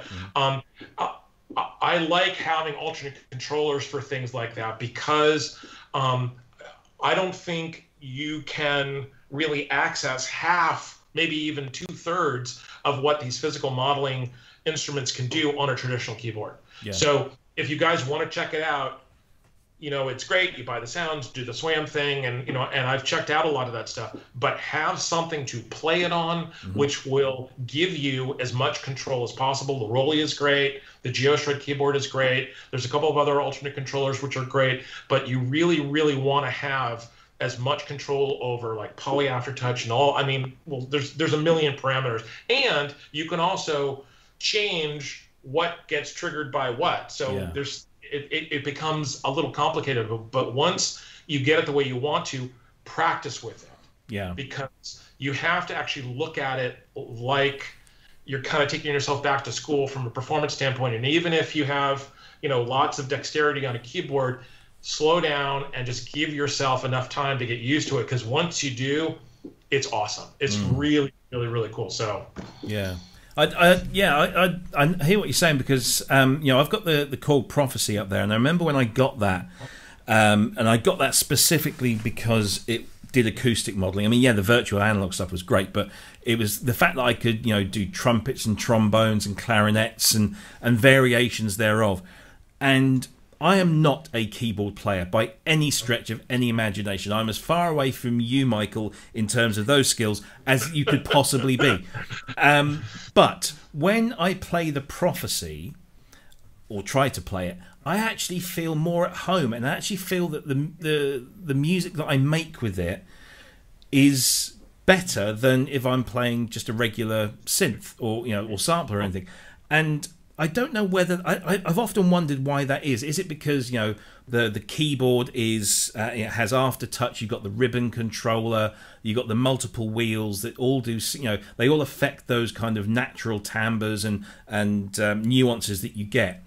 Is it because it's monophonic, so it's very difficult to kind of, you know, hit, you know, a couple of bum notes in a row? You know, it just seems that it brings something out of me as a very rudimentary keyboard player that actually when I play that thing, I actually really kind of like what I do, and because I'm a drummer, that's my thing. I don't know whether it's because of that nuance and feel that I've never really kind of put my finger on that, but I completely agree that if you're playing modelled instruments, you've got to have something a bit more than just a regular keyboard controller, even if it's just some of these, you know, faders and controllers, or, you know, something like a Rolly Seaboard. And I think MPE is going to be a really big thing with physical modelling because it allows that, you know, real granular level of stuff. What about the Hydra synth? Do you reckon that you could get away with it using the Hydra? Yeah. I actually have a Hydra synth right below me. It's right here. It's so. The proximity of the keyboard to where I create music every day tells you how important it is. The Hydra synth is I'm in the middle of writing a review of it right now. Right. In my personal opinion, is the best synthesizer, $1,200 that anyone has ever made ever. My personal opinion. I actually think the Hydra synth actually would be terrific with modeling because you know, you're talking about a keyboard that has poly aftertouch beautifully done, and that assignable ribbon controller. Yeah. It's like it's terrific. So yeah. I'm a big proponent of the Hydra synth. Yeah, it has to be the biggest success story in synth hardware for I don't know how long. It's just amazing. Ben, GeoShred physical modeling? Yeah, it sounds incredible, doesn't it? It's totally realistic. Like Jordan does a brilliant job of demonstrating it as usual. It just makes you think, oh yeah, if I got that, I'd sound like that as well. But obviously, I wouldn't. You know, it's there's some real serious skill going on there, but it's brilliant, and you're getting these high quality sounds from SWAM, is it? Yeah. You're getting them now as well included. Yeah, superb. Yeah, definitely looking into that. I think you can get the full pack for like 70 pounds. Yeah, I said they're about 20 something. They're actually $15 a pack. Yeah. So you get the cello or the clarinet or the oboe, and I guess you can buy bundles as well as you can with the other stuff. But yeah, I mean, it's just, I mean, I'm a huge fan of, as you know, physical modeling. More because I don't want it to sound exactly like the instruments that, you know, I don't want it. It's great to have an authentic trumpet that responds to pitch bend the way a trumpeter would glissando through or step through the notes. That you can control the amount of breath that goes through and the different timbres that delivers, but also the fact that you can take elements of, you know, a brass instrument and combine them with elements of something that you couldn't do, like a resonating body of a guitar. Yeah, definitely. It's just these kind of weird hybrids, and I guess that comes from my love of sampling, where you can combine all these different things to come up with something that you could not have in real life. So yeah, it's definitely interesting. I'm keeping a close eye on this SWAM stuff because, you know, I'm looking. I would love to get a VL or a VP. I think I told you the other week, a VP1 wafted under my nose very briefly a few weeks ago in Japan, and there was just absolutely no way A, that I could afford it, or B, that I could ship it or want to ship it from Japan for risk of it, you know, not arriving in one piece. However, you know, I still, you know, hold out hope that either I'll get to go to Hamamatsu and steal the one that they've got in Innovation Road, or I'll you know, happen across a grandma whose husband has just passed away, who bought one on a whimsy, you know, 25 years ago, and has stashed it in the loft. I'll tell you a brief story, which you guys may have talked about, maybe you didn't.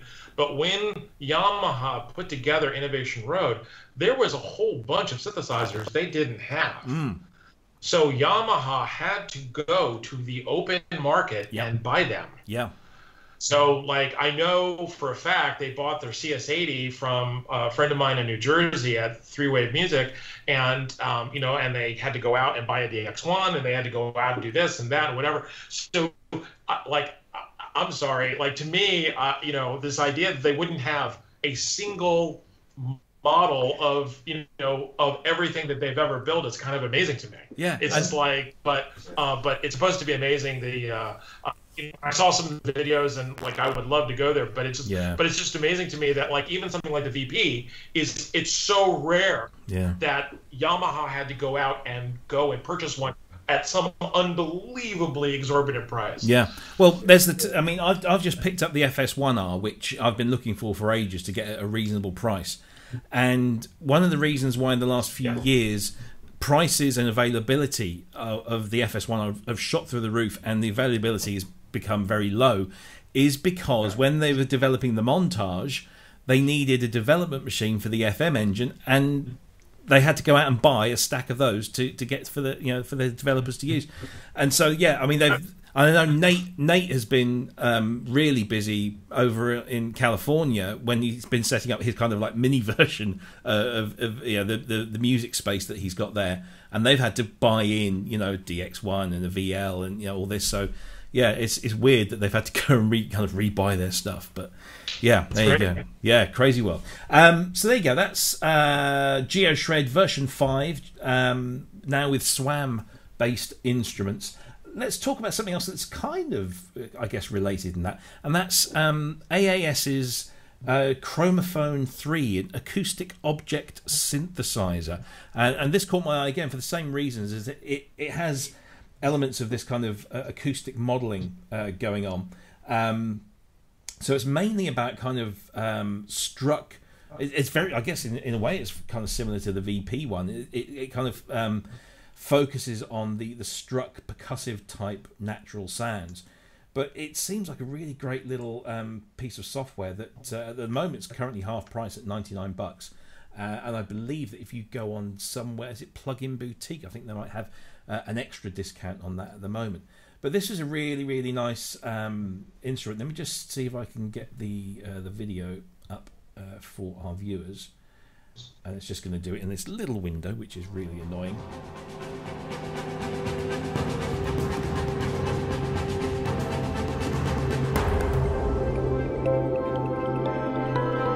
See if I can just expand that, because that's rather small on the screen. But of course, my browser will now say, no, you have too many tabs open.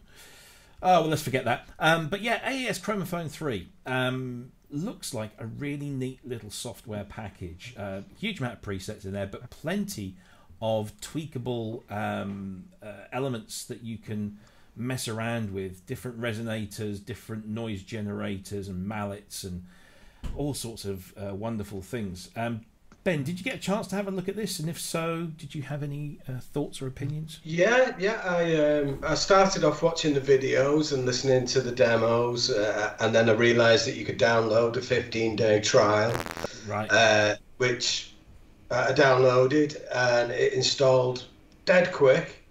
It was really easy to install, and it sounds great. It really does excel at those like struck kind of plucky sounds. It seems to have a character and a punch that I don't think I've ever really seen that kind of punch from anything. Right. It literally like comes out the speakers and it's in front of your face. The aggressiveness of this initial attack is so strong. And I reckon some of the sounds that I was flicking through would just cut straight through a mix. You know, they'd just, without any messing about, they'd just be there, like floating in that centre space. A great thing. It does get it's a very specific instrument, I'd say, and you would have it there for a specific job and just get it out for those instances. But it's really good at what it intends to do. It is really good at it. Yeah. I know, Michael, I only sent you a link to these about a day or two ago, but have you? No, I did my homework. And one of the things that I think is important, and this is sort of a broader conversation that I'm going to bring right back into this, is that everyone is always talking about workflow and what do they like to do and all that. Object-oriented programming is a very specific kind of sound design. So like on the Kama system, you can actually put together different objects and you can put together different processes and you can actually link them together, literally, graphically. So it is, at least as far as I'm concerned, when I look at this, it's a very familiar kind of interface. For people who aren't used to working that way, it will take a little bit of time to get used to it. But like Ben says, like with especially the percussive sounds, like, you know, like you're beating on a big piece of metal or whatever, and you're getting like these weird sort of like tuned sounds like you've never heard before. It's fabulous. It's really, really, really cool. The other thing that's also really, really nice for is to actually use it under something where you're not exactly sure what it is. So, for example, on a lot of my music, I will use a lot of non-tonal sounds to actually sort of surround and frame the tonal sounds that I have. So I'll use, like, you know, voice sounds that aren't necessarily in a pitch, or I'll use metal sounds or sort of ambient sounds that aren't necessarily pitch driven, that can actually help sort of push forward the tonal stuff. This is could be a really, really cool instrument for creating non-tonal sounds that you can control and you can put it into an environment. So another idea for everybody. Yeah, no, that's really interesting. I mean, I was working with something that was sent to me that was very percussive and very atonal. There was one percussive element in there that seemed to be a D or something like that. And it was very difficult to actually, I was being asked to add to this, and it was just really difficult for me to get my head around working with all this percussive stuff until I actually thought, instead of trying to do something against it, try and do something with that. And so I added more percussive type stuff, and it kind of worked. So, who knows? But just to say that this retails for $199. It's currently on offer for $99. But if you go to the wonderful... let me just bring this up on screen. The wonderful plug-in boutique, which I must say, every now I don't always shop there, but they don't have to do some cracking deals. And you can now buy Chromaphone 3, the full version, for $74.95. So that's even less than buying it direct. Or if you want the complete module with all of the sound packs, it's only $150, which is half price. The upgrade is only $33.95, and of course those sound packs are £15 each. So yeah, Plug-in Boutique have always got some great offers going on, and they're one of those places where when you buy stuff, you accumulate points, and then you can convert points into cash discounts. So that's always good. So yeah, that's Chromaphone 3 from AAS, Applied Acoustic Systems. You can find out more on their website, which is applied-acoustics.com. Let's take a look at the last little news topic here before we start to round up the show. This is just a little one, but it's one that I never thought I would say this, but I am a fan of Garageband or Garageband, depending on which part of which side of the Atlantic you come from. But it's just been updated to version 2.3.9, and it has added to some features that are quite impressive. So maximum song length at the default tempo has been increased over 3 times, from 23 to 72 minutes. That might be useful to some people. There's a whole bunch of downloadable keyboard collection sound packs with over 150 loops and 50 instrument patches, including pianos, organs, and electric pianos. You can do quick start recording just by holding down the GarageBand app icon in your iPhone or iPad.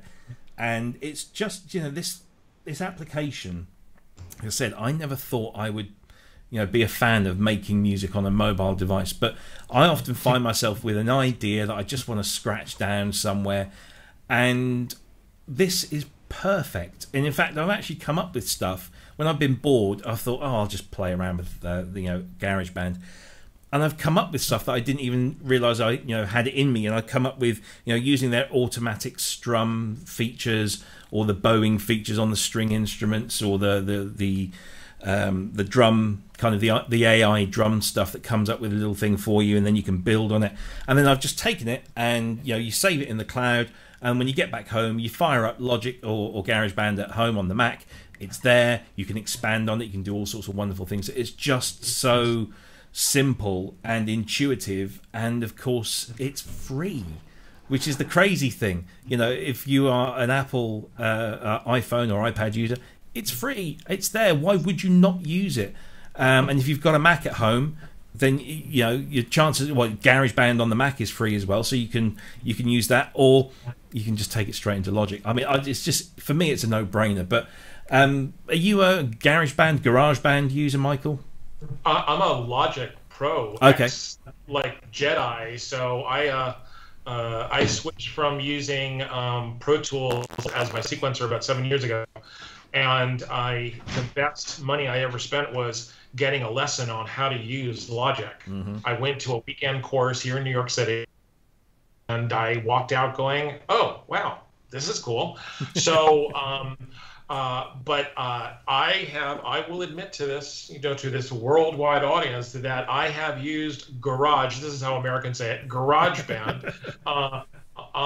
Especially for a lot of things that I need to do on the fly. So, like if I'm working on something, I have to go to Los Angeles a lot, or if I just want to throw something down, it's a wonderful notepad, and the fact that it can just seamlessly just go right into Logic it's great.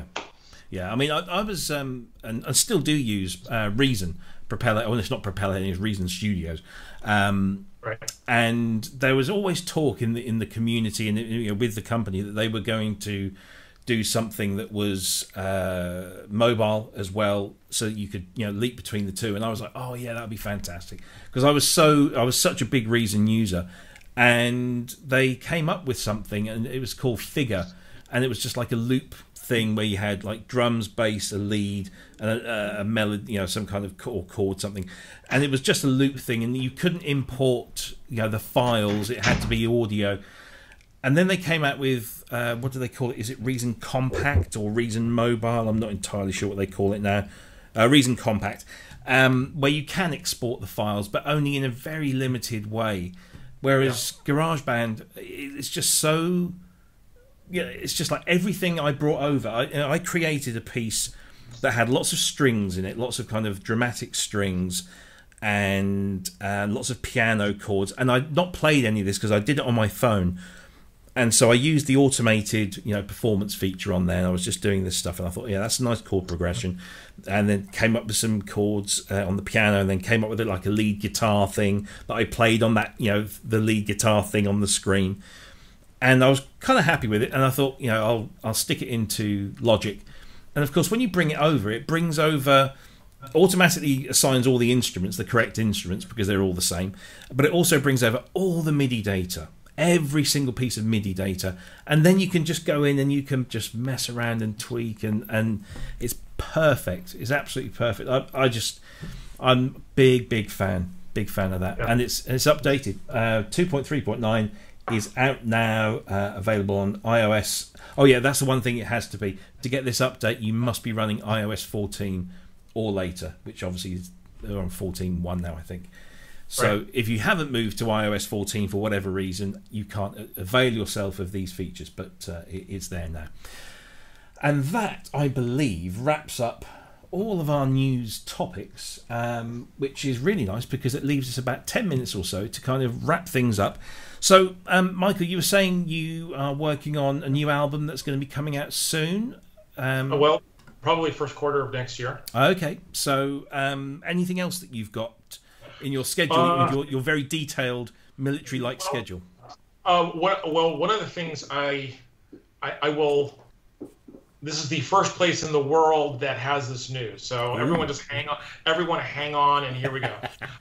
So I'm the general manager and the head of A&R for an independent record company called Mindstream, MYND Stream, and we do ambient, mindful music, that kind of thing. So one of the things that I wanted to do was rip a page from the old Windham Hill days. You guys remember Windham Hill records from the 1980s? Yeah, yep. And they used to do a guitar collection and a piano collection. So early next year, we are going to create a piano collection, a guitar collection, and an electronic music collection, which we are very, very, very far along with, which is going to have some unbelievable people. I cannot say who, but just brace yourself for that. And some of the music is just wonderful. So that's also going to happen early next year, and I will make sure that everyone knows about it. But it's going to be fabulous. And of course, it bears saying here to everyone that's in the chat room. And anyone else that's watching that isn't already a member of the ProSynth Network Facebook group, that Michael is an incredibly active and productive member on there, and we thank you for that because your input is fantastic. Please keep doing it. So if you want more information, then I'm sure that you will find that over there when that happens. And I just want to say thanks for for being an active part of the community, because it gives like myself and others who are maybe aspiring or maybe just skirting around the periphery, to hear your kind of experiences, your knowledge, to willingly share that with the likes of us is an incredible honor, and I just want to say thank you for that. Well, I appreciate that, and I think the difference between you and me is nothing. So I don't operate in a world of famous people or well-known people are higher than others. Like, there's a lot that everyone can learn from everybody. And, I'm going to be 55 next month. And, I think one of the things that has kept me successful and moving along is that I'm keeping my ears open. Yeah. And so, I love conversations where people are talking about, challenging themselves and creating new things and empowering people. So like I'm all about that, and I love the community. I think the community is terrific, and I think there's a lot of things that are terrific. We do get bogged down in like some ridiculous conversations occasionally, but I think that's the exception, not the rule. Yeah, no, it's true. Now I have forgotten something, and somebody in the chat room has reminded me. So let me just bring this up, because we launched a new thing a few weeks ago, and I've just completely forgotten about doing it this week. So let me just bring this up on screen. Now, you guys seem to have frozen for me. Are you still there? Oh, no, maybe it was a temporary thing. It's all right. Oh, I had a heart attack for a minute as my screen kind of went all frozen. So we've been doing these polls online in the group.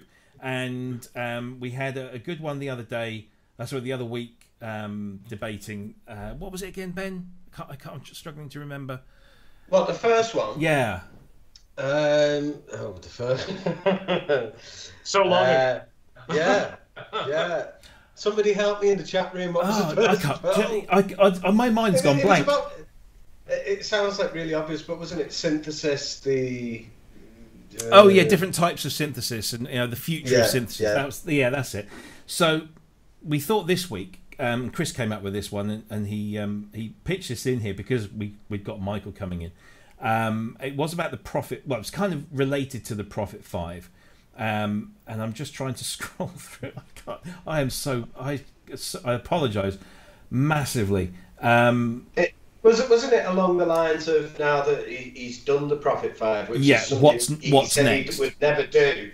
What would you like to see next from Dave Smith? Yeah. So the reason I need to get the details, I need the options. So don't worry, it's coming. It's going slowly. Come on. Here we go.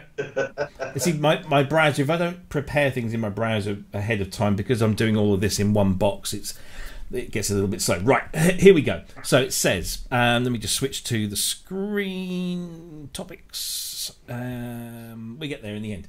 This week's poll for our show. Dave Smith announced that they are working on 2 new products in addition to the Prophet 5 and Prophet 10 desktop modules that are scheduled to come out. What would you like them to make? What do you think they will be? And we had a bunch of options that Chris threw in, and I threw a couple in, and bizarrely, one of the suggestions I threw in there has kind of come out on top, and that was something completely new. So nothing that was related to a legacy instrument from the sequential days. So that came in with 20 votes, something completely new.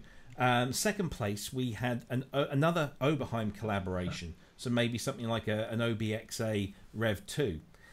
Following up that, a polyphonic version of the Pro 3, then Oberheim's Son of 4 voice, a Prophet VS with lots of knobs, a new version of the Prophet T8, coming slowly down into single digits. That would be nice. Yeah, a Tempest drum machine successor, a proper keyboard sampler, which I think would be interesting, Polyevolver Rev 2, Pro 1 reissue, a rack-mounted Pro 3, a rack-mount sampler, and finally Mofo X8.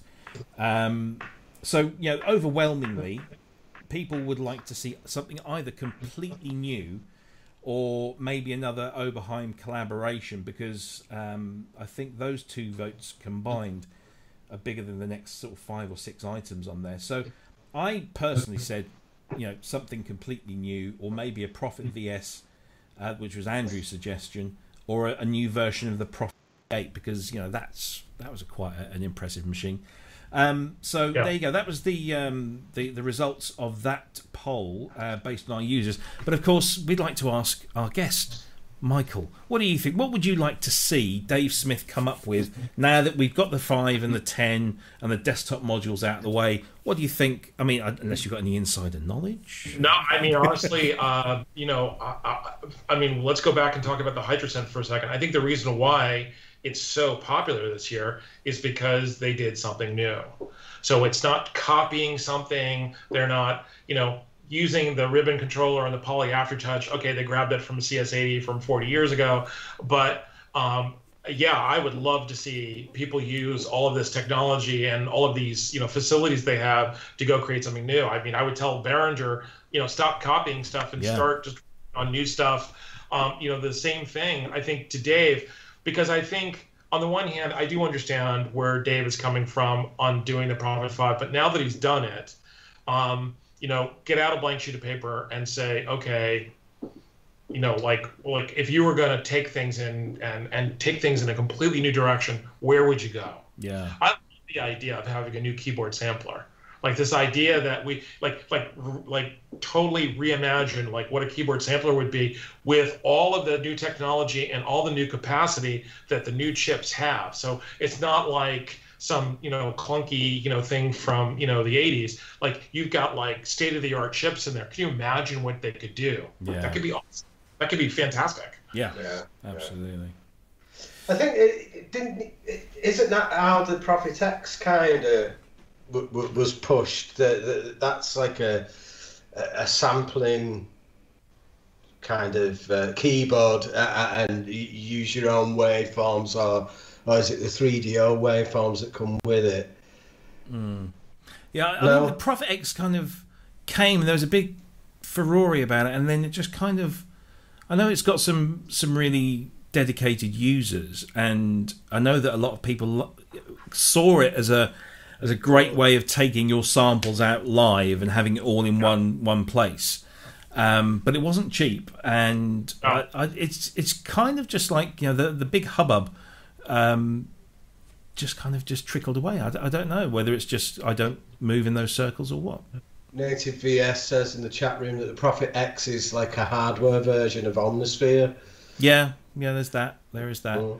That's true. I mean, I like Andrew's suggestion of a Prophet VS with lots of knobs on.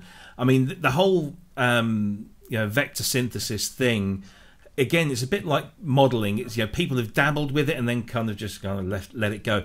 I mean, Simon, I was very lucky. He gave me that SY22, which was this interesting piece of history where it's where Dave Smith and his gang were acquired by Yamaha, and they kind of took the VS concept, married it up with FM for a little bit, and then they moved on and then did the Wave Station for Korg, which of course was this all-conquering machine for a few years. I'd like to see something vectory, because I thought that can do some cool stuff. Yeah, the VS was a great synth. Yeah, and makes some really really cool sound. So yeah, I think that'd be great. Yeah, but again, it's nice if they revisit something that never quite realised its potential, and we see the next stage of that technology, isn't it? Yeah, because a lot of these ideas are often ahead of their time, and maybe the technology isn't quite where it needs to be. It's like the Fairlight, for example. Way ahead of its time, but so many shortcuts and workarounds to get it to do what it needed to do. A few years later, of course, everything becomes integrated and much easier to do, and you have so much more capability. But yeah, there you go. I almost forgot, but we got it in the end.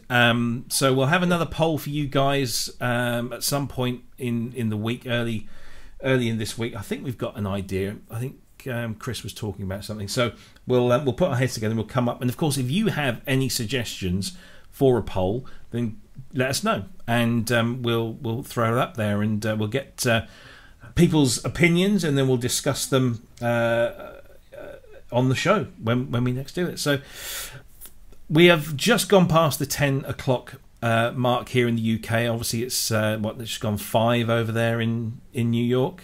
Yep, the sun is gone. So we've been talking for hours and hours. I know. I hate this time of year. I so hate this time of year. It's so weird right now. Yeah. I mean, I sit here.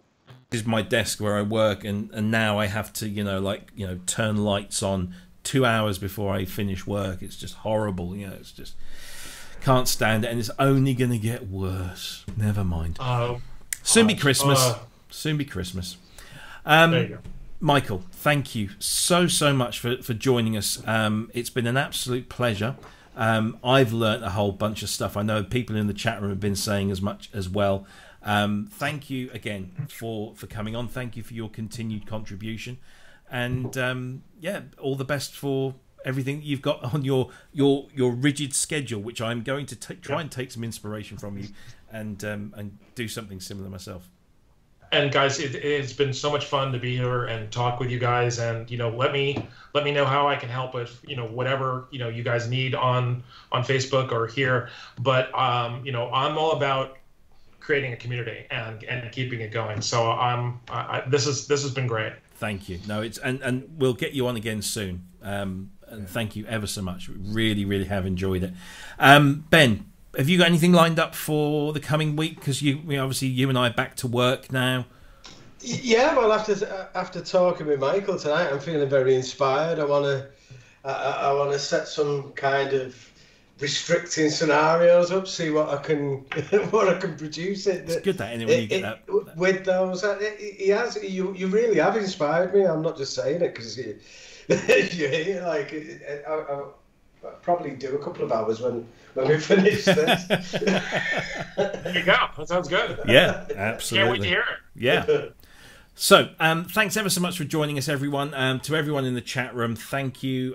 You've played a massive part, as ever, in the show, and we welcome your custom and your patronage. Of course, please remember, if you haven't already, click the like button on the video and all the videos. If you have a spare 5 or 10 minutes, just go onto our channel and just like every video, if you liked it, of course. I don't want to pressure you into doing this. But the thing is, in this day and age, likes actually count for something. And the more likes and the more subscribers we get, then it opens up opportunities that will allow us to expand and do things differently. For example, we are pretty close to moving to a new streaming platform that will improve the quality and the reliability of everything, but it costs money, and we do this voluntarily. So we're going to dip into our own pockets, but we'd like to give you an opportunity, if you want to help help us on our way. We can only do that if we have certain amounts of likes and subscribers and that kind of thing. So spread the word, make sure you hit that the like buttons, subscribe to the channel. For your own convenience, click the bell so you get notifications of when these shows happen. And thank you again for your ongoing support. It is incredibly welcome, and we are honoured by your presence. Thank you to Michael. Brilliant to have you on. We'll speak again soon, and we'll have you on again soon, because I've really enjoyed this. And cheers, Ben. Thank you very much for your contribution tonight, as always. And next week, have we got a guest lined up for next week? Cryss is kind of like our booking agent mostly, and I'm not entirely sure if we've got anyone. But if we have, we'll let you know about it on the page. And we'll be back same time, same place. And of course, now all the clocks have moved, and we're all back in synchronization. It's 8 p.m. UK, 3 p.m. on the East Coast, 12 p.m. Midday on the West Coast. And I have a platform here, so I'm going to use it very, very briefly for something that's not. But to everyone in America, we are thinking of you. We know that you're going through some really tough times with the whole pandemic. We're going through tough here as well, but God, you guys have really you're dealing with a lot, and you have a chance to maybe change that in a few days' time. I don't care which way you vote. Well, personally I do, but that's not the point. My point is, just get out there and participate in it, and go out. If you haven't already, go and vote. Have your say, because it's the only way that these democracies work, the only way that we can make things better. So please, I just wanted, I know we don't like to do politics, but it's an important decision that you need to make. And we're watching. I will say one thing just on that particular point that will give you a little bit of hope, is that more people have voted early than everyone who voted in 2016. It's like over 80 million so far, isn't it? I think. Yeah. So it's going to actually be one of the biggest turnouts in history. So and that's here we go. And then who'd have thought that in a world where we're living in a pandemic? Good luck to who are friends across the pond. And we're thinking of you. We're looking. We're watching. Do the right thing. Thank you. Thanks ever so much. Take care, everyone, and we will see you all again, same time, same place, next week. Take care. Bye-bye. Thanks, guys.